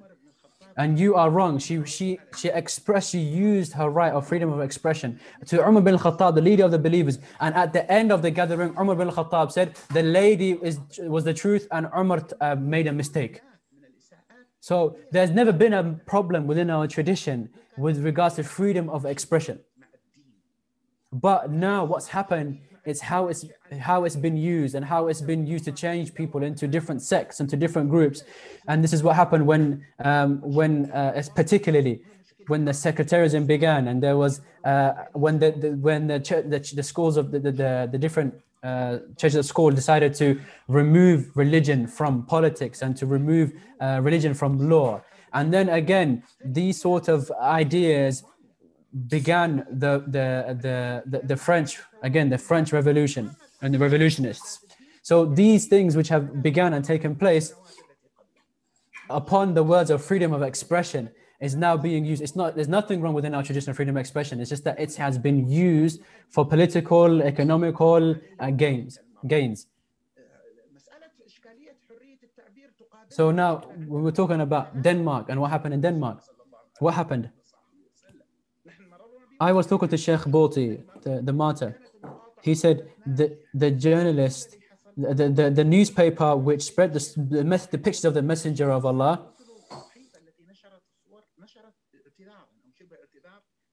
and then they sent another article and they apologized for it. And then I mentioned it to Sheikh. I wanted to show that, you know, they've apologized.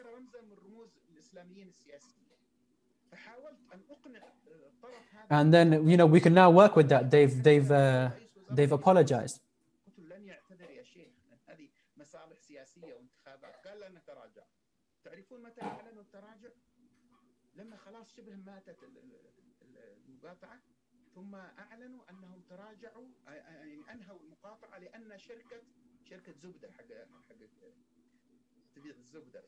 So he said, we're not going to accept any sort of change to accept that sort of apology up until their leader or their prime minister apologizes to the Muslims. And then we said that's not going to be possible. This is a journalist, this is like a newspaper, and that's the prime minister. And then what happened is, when the situation sort of died out, there was a company which produced butter, and they offered they made to the journalist to this newspaper that they would cut all sort of payments, or they will end some sort of transaction that was in between them. And then that's when the head of the newspaper or higher authority, I missed that exact point, came out with an apology.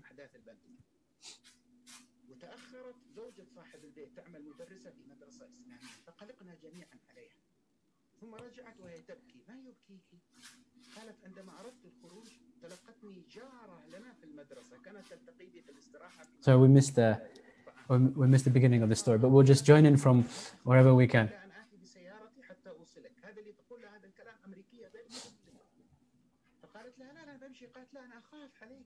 التلفاز كله يهاجم المسلمين ويتهمهم بما حصل ويحرض الناس على المسلمين، وانت منقبه وفي امريكا. انا ساسوق بك حتى اتاكد انك تصير. قالت نحن في السياره سالتها، طيب انت لما لم تصدق التلفاز؟ قالت لها كيف اصدق التلفاز واكذب ما رايته واكذب ما رايته؟ سلوكك معي من سنوات واخلاقك معي، هذا شيء انا لمسته ولم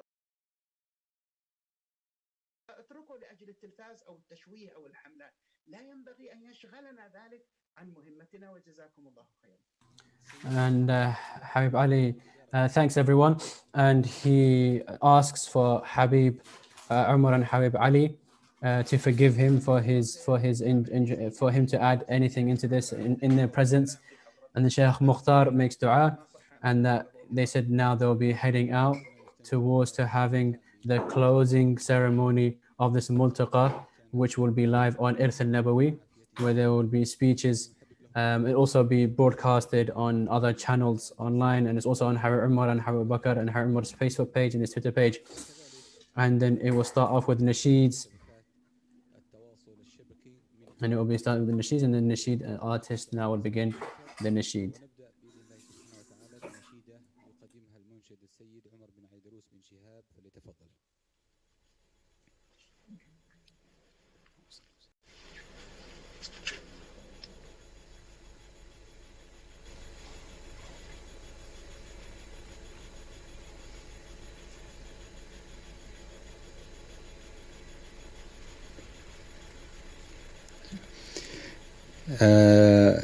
تكون الآن قراءة التوصيات يلقيها السيد الداعية محمد بن أحمد بن سميط، فليتفضل.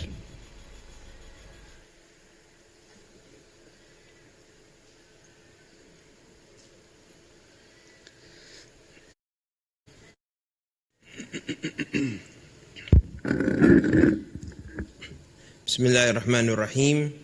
توصيات ملتقى الدار الرابع عشر بدار المصطفى بترميم الدراسات الإسلامية المنعقد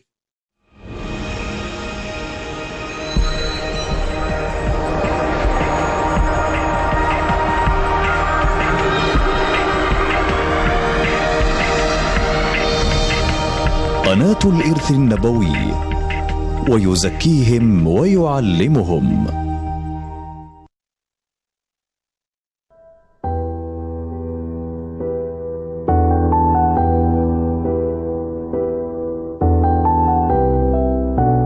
من الاهتمام والاعتناء ما يمكنه من إيصال رسالته إليه تقويما وتعديلا، وإيصال رسالته به نشرا وتوصيلا. لذلك حرص القائمون على الملتقى الرابع عشر بدار المصطفى، والذي يحمل عنوان حسن توظيف الوسيلة للمقاصد الجليلة الإعلام نموذجا، على توجيه اهتمامه نحو الإعلام من حيث أنه وسيلة تتبوأ ذروة الأهمية والخطورة. ومن خلال سبر ما تم تداوله والتذاكر فيه في جلسات الملتقى من أبحاث، خلصنا إلى عدد من التوصيات وإليكم بيانها. أولا، بذل الوسع في إظهار قيم الإسلام ومبادئه في وسائلنا الإعلامية، فالكلمة أمانة. ثانيا، تسخير وسائل الإعلام والتواصل الاجتماعي للتقريب والتوفيق والتكامل بين التلقي العلمي الأصيل العريق الشرعي الذي تقوم به الأربطة والمعاهد التعليمية التربوية، وبين مواقع ووسائل التعليم المستحدث والأكاديمي. ثالثا، إن الحفاظ على لغة القرآن الكريم من أهم واجبات الإعلام، فيتأكد على الإعلام أن يتخلص من ازدواجية العامية مع الفصحى، فإن ترك الفصحى في منصات الإعلام يؤدي إلى نسف الدعامات الثقافية لمجتمعنا. رابعا، نشر ما يبعث على الطمأنينة والسكينة في القلوب، وخصوصا في أوقات الشدائد والأزمات. خامسا، ضرورة تفعيل التواصل والتكامل والتنسيق بين الإعلاميين والدعاة. سادسا، تعزيز مبدأ التثبت في نقل الأخبار والأحداث، والتأني في تصديقها، والتصدي لبيان زيف ما ينشر من الشائعات والأخبار المخالفة للواقع أو الأفكار المضللة. سابعا، أهمية البحث عن مصادر للمعلومات الصحيحة لصناعة محتوى إعلامي هادف بشكل موضوعي ملخص يحقق أهدافه. ثامنا، ضرورة تضافر المعالجات العقلية والشرعية على تقويم أخطاء الإعلام. تاسعا، السعي لإقامة المركز الإعلامي المقترح، والذي فعل بإطلاق بعض الصفحات على الفيسبوك، والآن الصفحات تحت الإنشاء. عاشرا، التأكيد على النهوض بمواقع الإلكترونية التي تخدم منهج الإسلام الوسطي وأداء دورها العالمي. وأخيرا تداعي الإعلاميين المسلمين إلى الانتهاض بمهمتهم الإعلامية وقيمهم المثالية وإيصالهم جمالها إلى غير المسلمين، ودعوتهم القابلة من الإعلاميين من غير المسلمين إلى التكاتف على تلك القيم النافعة للإنسانية.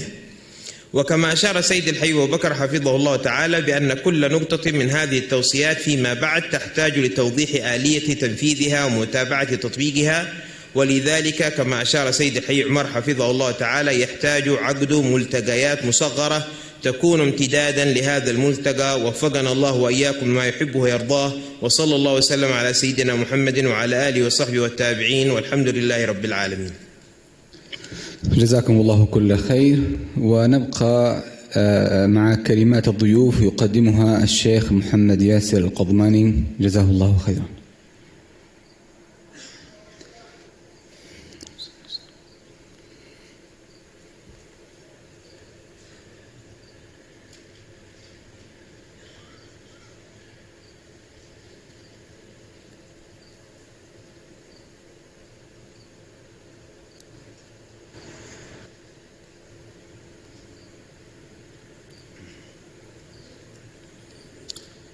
الحمد لله وصلى الله على سيدنا رسول الله وعلى آله وصحبه ومن والاه. نحمد الله سبحانه وتعالى على ما يسر وسهل وأعان وأتى بنا إلى هذا الصرح المبارك، وأسأل الله تبارك وتعالى أن نكون قد قمنا بشيء مما تعين علينا من بحث نافع وعطاء يفيد. إن أمتنا هي الأمة الوحيدة التي تعرض مبادئها وتعرض أهم فروعها 5 مرات في اليوم والليلة على الملأ، وهو ما يكون بالأذان للدعوة للصلوات ال5. هذا الحال الذي أقامنا الله فيه يعين علينا أن نحترم هذه الوسائل بحيث ندخل فيها مرشدين ونافعين وعارضين لهذه الأمانة التي ألقاها الله على أعتاقنا. وصدق الله تبارك وتعالى: وقل اعملوا فسيرى الله عملكم ورسوله والمؤمنون وستردون إلى عالم الغيب والشهادة فينبئكم بما كنتم تعملون. ونحن حينما ندخل أو نؤسس لمثل هذه الأعمال نستذكر قول نبينا عليه الصلاة والسلام: بلغوا عني، إنها أمانة، وإنها يوم القيامة خزي وندامة إن لم نقم بهذا الواجب العظيم. غفر الله لنا تفريطنا وأعاننا على أن ننهض بما يحب ويرضى. وأشكر لسيدي الحبيب عمر نفعنا الله بحياته. هذه الدعوة وتوجهاته الدائمة ونظراته لنا هي التي تعيننا بعد فضل الله تبارك وتعالى على الاستمرار بالعطاء. عندما نأتي بشخوصنا ثم نرجع لا ننقطع عن هذه الدار، فنحن معها في الليل والنهار. ويسأل بعضهم في بلدنا يقول لي: أنا يعني عندي تلفزيون، ماذا أضع من القنوات؟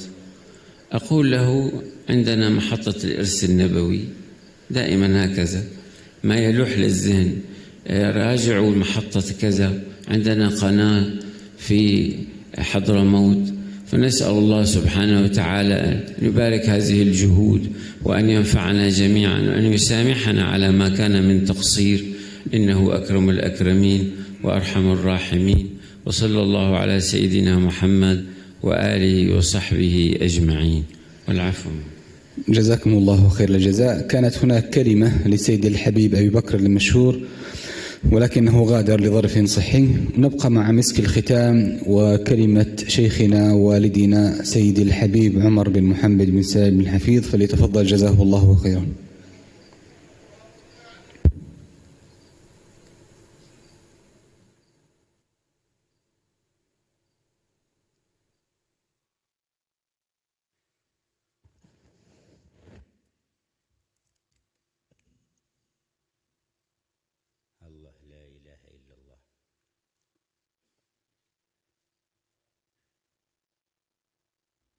الحمد لله على توفيقه وتيسيره وتسديده وتأييده. And we bear witness that there is no God but Allah and that Muhammad is his messenger. And in the closing ceremony, the remarks that the guests have spoken, Sheikh Muhammad Yasir Qudmani, he reminded me of the adhan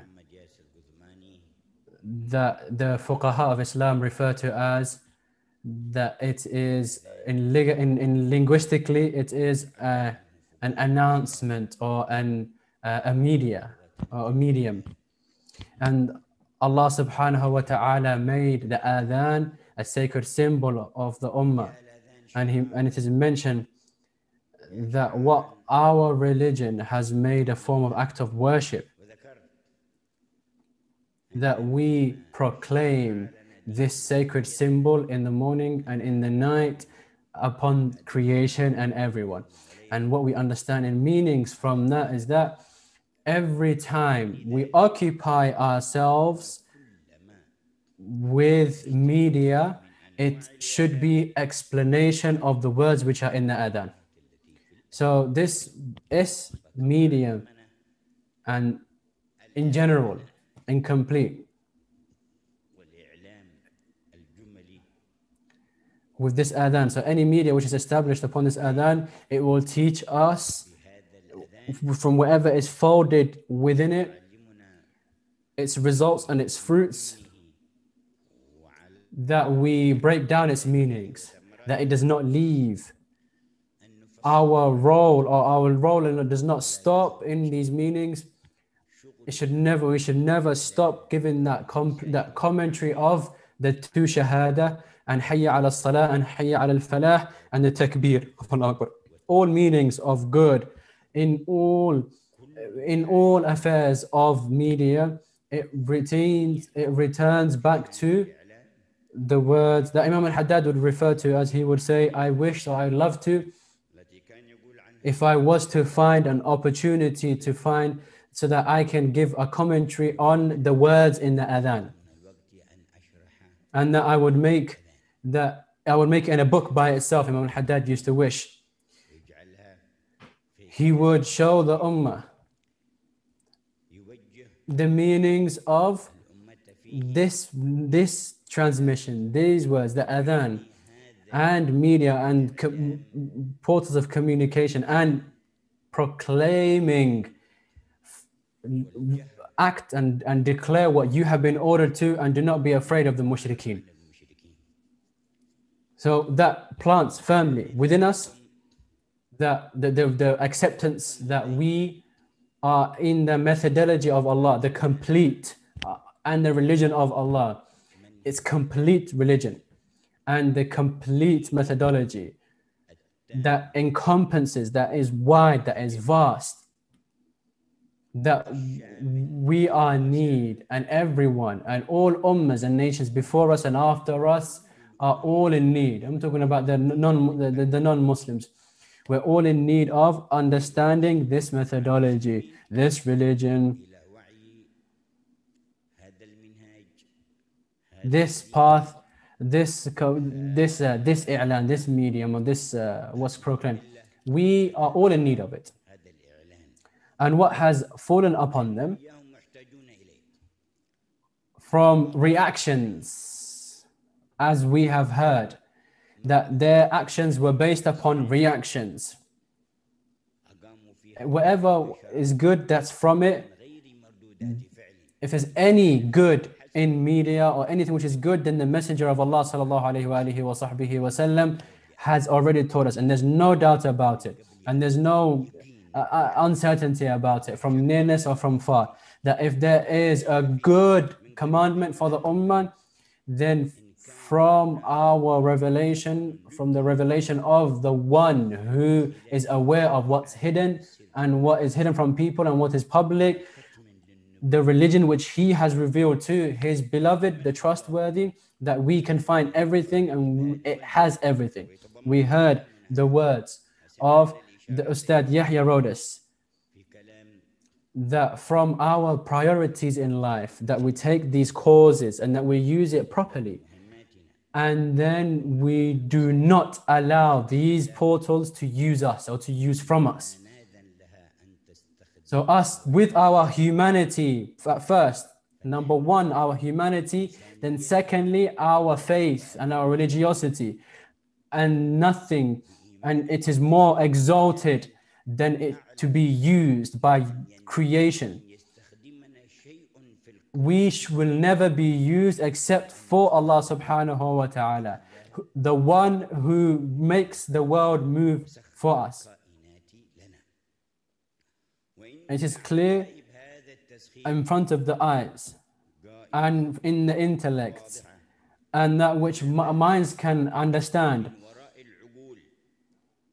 that the time right now, that it can be understood now or it could be understood later after time has gone past, through the different changes which occur from the time from before or from the time.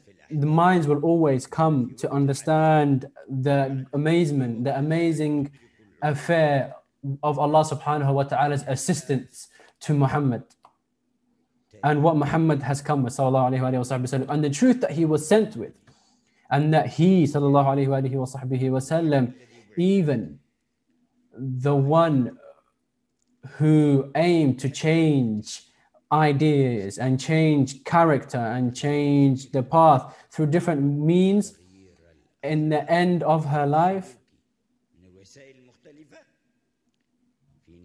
she led to the awakening of many hearts and many minds.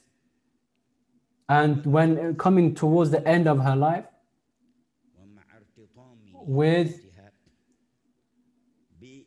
in evil, and that no one finds a way out except from the good word and the word of and the good character, from the sunnahs or the ways of Allah subhanahu wa ta'ala, that nothing comes to an end or nothing is given extended or delayed, or no evil is given prevalence or shown or spread around the whole world in its different times, except that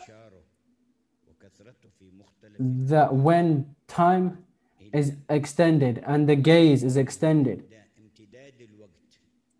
everyone comes to the conviction and understanding that Allah's word that says, Inna lanansur rusulana, that we give victory to our messengers and the people who believe on the day of judgment, on the day that the disbelievers or the wrongdoers, their excuses won't benefit them and they have the eternal abode in hell life. The same way that Sheikh Ustad Yahya said, in understanding the affair, this worldly affair with all its different types, which he gave a beautiful example, Sheikh Yahya, that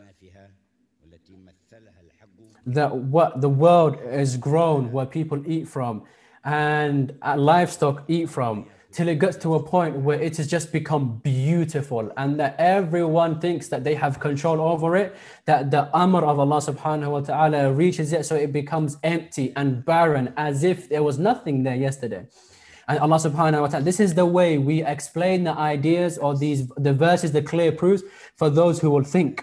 And then we follow the verse after that and we say, we mention the firmness and the steadfastness of and the establishing and the depth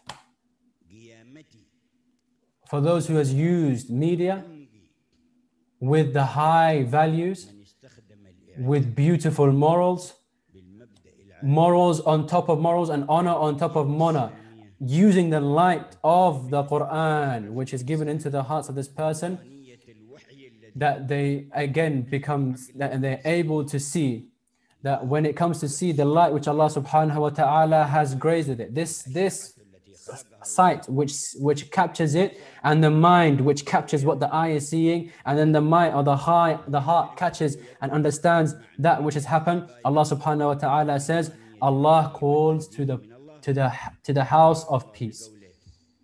And that's the verse following the verse Yahya mentioned. And He guides whoever He wants to the right path, Allah subhanahu wa ta'ala says. So when we see this verse, when we look and contemplate upon this verse, we see clear proofs. Two paths, da'wah, calling to Allah, and guidance, hidayah. And through the bounty of Allah subhanahu wa ta'ala, Allah has allowed us mercy from Allah subhanahu wa ta'ala that we are from the perspective of da'wah, where we give da'wah to Dar es-Salam, where we call to Dar es-Salam, only through the strength which Allah has given us, and through whichever means which Allah subhanahu wa ta'ala has given us, members and collective works and different portals, we collectively call to Dar es-Salam, which is Jannah. This is our priority and our aim as Muslims, and the guidance is from Allah. Allah calls to the Dar es-Salam, and Allah guides whoever He wants to the right path. So the one honors themselves, the believer honor themselves, or the person or the believer who is in media, particularly, that they are in this honor, this mixture of calling to the house of peace. The prophets call to the house of peace. The seal of the prophets calls to the house of peace. The scholar calls to the house of peace. The one in media, the Muslim who's in the media, calls to Dar es-Salam. The believer who's sincere calls to the house of peace. And how beautiful is that, what is produced from these? It comes from prophets, from messengers, then to scholars, then to those who are working in media, and to those who are here, and everyone who is sincere from the people or believe in Allah subhanahu wa ta'ala, who want to seek and give help to the ummah. Let's stand and let's take on this crown, and let's participate in this da'wah, this call to Dar es-Salam, the house of peace. And the same way that we call to Dar es-Salam, that we call to the methodology of peace and the ideology of peace, and bringing the realities of peace and on spreading peace. And our symbol is peace. And the one who brought this with us to us, our Prophet Muhammad sallallahu alaihi wasallam. And as we continue upon that, on the day of judgment, we fall under those who Allah subhanahu wa ta'ala says, on the day they meet Allah subhanahu wa ta'ala, Allah greets them with salam.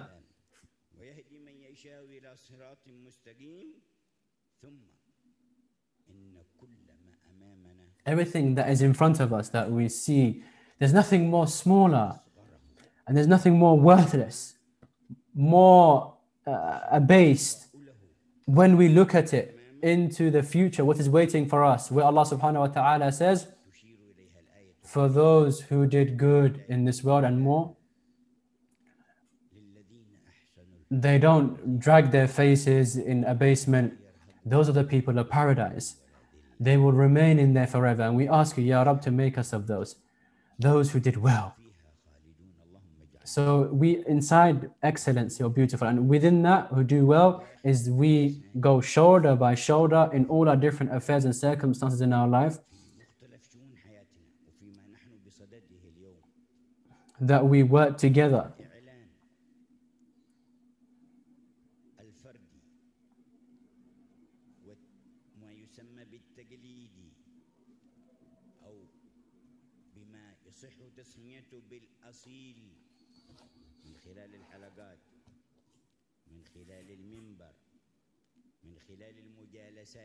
This is the origin, that what we receive in sitting with the people of Allah, what we receive when we're reciting the book of Allah, what we receive when we are practicing upon the sunnahs. These are always the base. We will never get rid of our base, our foundations.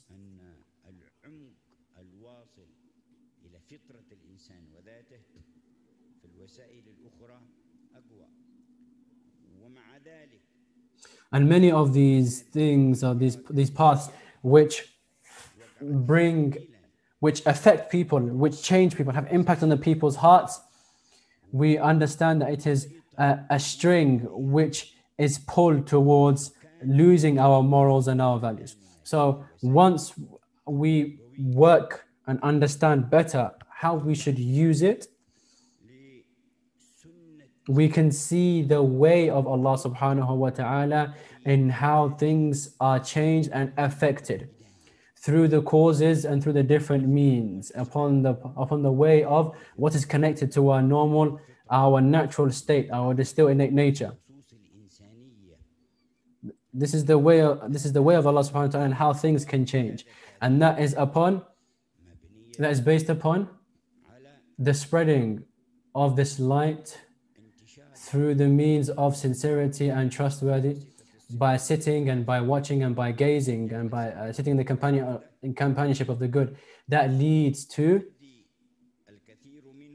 with all its different paths, it leads to drawing from the fruits or drawing closer those who are far, those who are outside of the inner circle to be moved into the inner circle, those who have been forgotten to be brought into those who remember and who are remembered.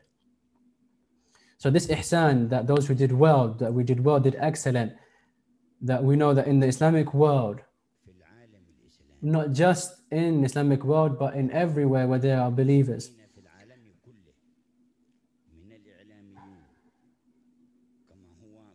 and we know that there are abundant good reward that is given to those in what has reached to them, or they're rewarded in what has been given to them through their families, through their classes, through the lectures, through the mimbar, the pulpits, and what's given to them through that.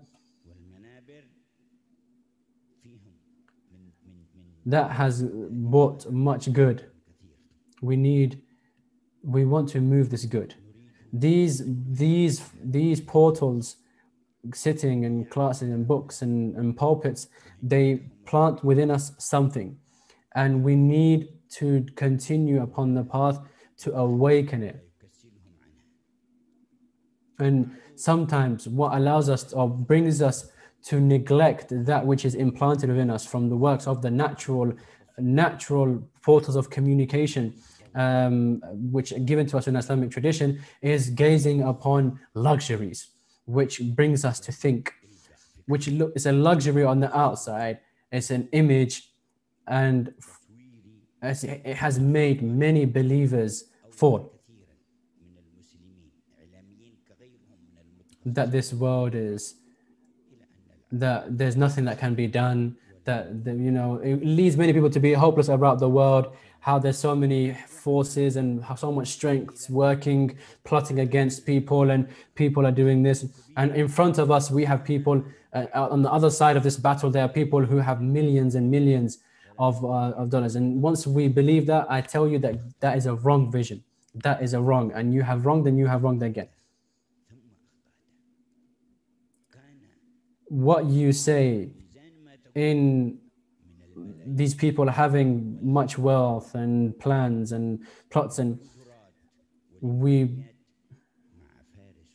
let me tell you of the time where the people of Rome and of Persia at their time, this is exactly the position that they were in having fundings for everything, having plots. Them at the time of the Messenger of Allah sallallahu alaihi wasallam. And tell me, any one of you right now, does the ideas or the methodologies or the values or whatever that the people of Rome and the people of Persia had, does it remain till now? Is it something which is practiced upon now? And that was only in the faces of the presence of the Messenger of Allah sallallahu alaihi wasallam. And the Messenger tells us that Persia, this is the king of, this is the kingdom of Persia, and there will be no Persia after this. This is the king of Rome, and there will be no Rome after this. And this dua, this call, this complete call, which Allah has given the command for, and this establishment of prayer, it challenged all these different powers,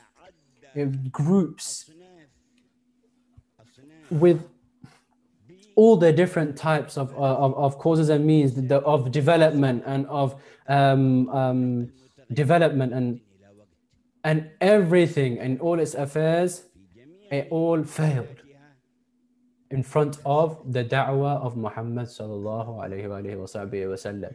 He is the one who is given victory and he is the one who has been given assistance. If it wasn't, gatherings like this would never have happened. Word like this would never have spread that we have been talking and discussing about. But it will continue and it will spread. And what is mentioned here will go and be spread into the lands of the Western societies and the Eastern. This is the promise of Allah, and it will never fail to happen.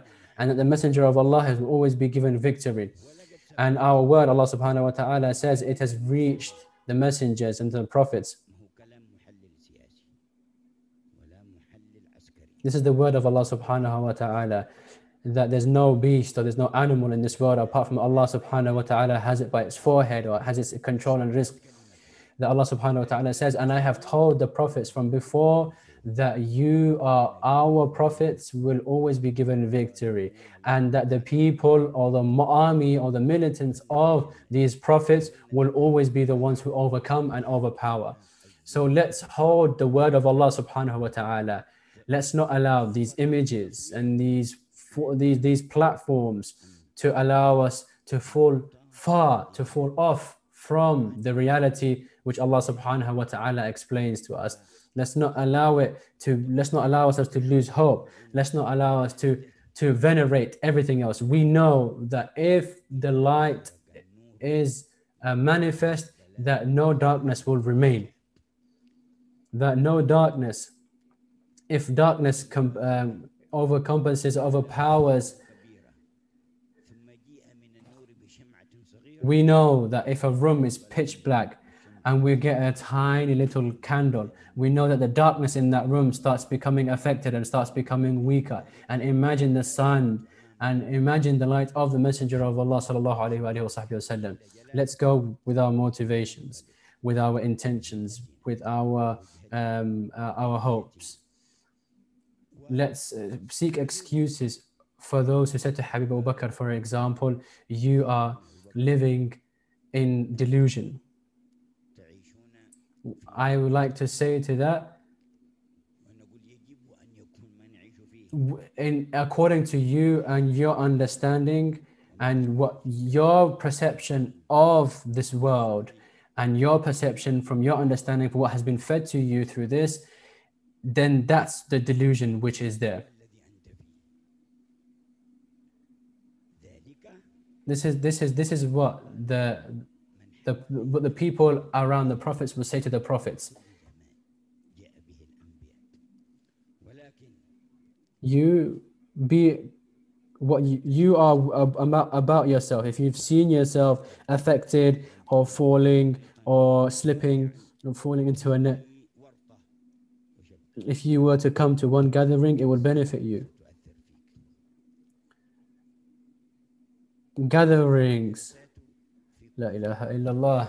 Gatherings affect people who have never accepted Islam, who never had any belief. But here's the issue. You have faced away and you are gazing upon that, those pictures, those desires, those venerating those. The heart is turned away from Allah subhanahu wa ta'ala. Had you turned to Allah, you would know that you would know the true reality to the extent of the delusion that you're living in. You would know the reality of what this da'i or this calling, this one who is calling, the reality which is within them with the truth. He is calling to the truth upon the tongue of the truth in the manner of the truth, a truth which has been sent to the seal of the prophets, who has come with the truth from Allah subhanahu wa ta'ala, and that is the best of da'wah. We have accepted this da'wah and we will continue to be upon this and we hear and we accept it. So here we are in need of opening our minds to the truth and to opening it up for guidance, preparing. You've heard words which have been mentioned that they use to affect people and to influence people. And what has been mentioned in the Quran and the Sunnah in the meaning of influence. We know the influence of the fitrah, the person's individual character, the forgiving, overlooking, and turning the cheek. But influencing fight and dispute and desires and wishes is not permissible. It's mamnu' within our sharia. We are commanded to avoid everything which leads to calling to calling that, and we cannot open discussion apart from we speak in that of the best of manners. Prophet Allah subhanahu wa ta'ala says to the Prophet, call to the people of your Lord with good word and with wisdom, and dispute them or just have a discussion with them with that which is good or that which is the best, which doesn't include influencing the nafs or influencing or calling to people's desires or calling to people's envy to wake this up between people. That is not what we do. The influence which people need,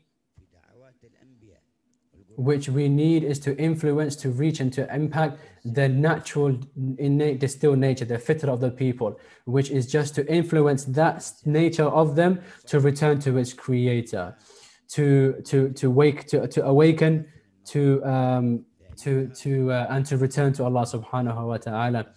We thank Allah subhanahu wa ta'ala for what He has allowed to take place in gatherings, and may Allah bless the brothers and those who were the brothers who have attended, the guests, those who accepted the call, the scholars, the teachers, the ones who came to benefit, and everyone who has a hand in wanting to protect this religion and to serve this religion, and everyone who has followed from every single place online and from everywhere. May Allah subhanahu wa ta'ala allow the effects of this and the impacts of this to have an impact on us and our internal, in our hearts, and that it changes us for the small lives that we are in, so that we can reach high ranks, and we can. And I say, what we have heard from people in having self-confidence,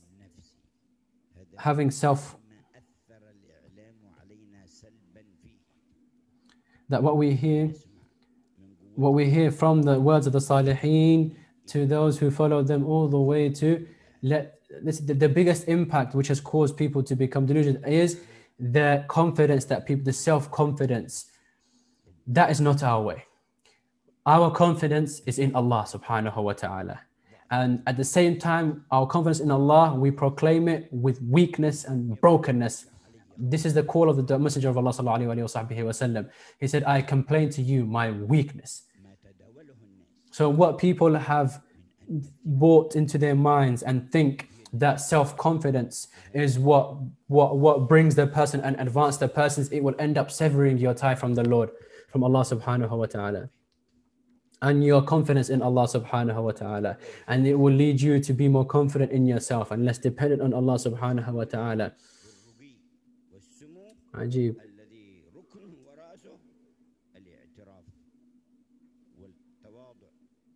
Humbleness and brokenness for the sake of Allah subhanahu wa ta'ala. This is the greatest of things. These are the things which had the greatest impact on people around the whole world. When they wrote their books, and their connection with Allah subhanahu wa ta'ala was based upon brokenness. And where you have Imam al-Haddad, for example, my weakness is within weakness. I have confessed to my brokenness. So that wasn't confidence in self, it was brokenness for the sake of Allah, but that increased them in such beautiful proximity to Allah subhanahu wa ta'ala, and acceptance that person who would say that had impact worldwide for millions and millions of people.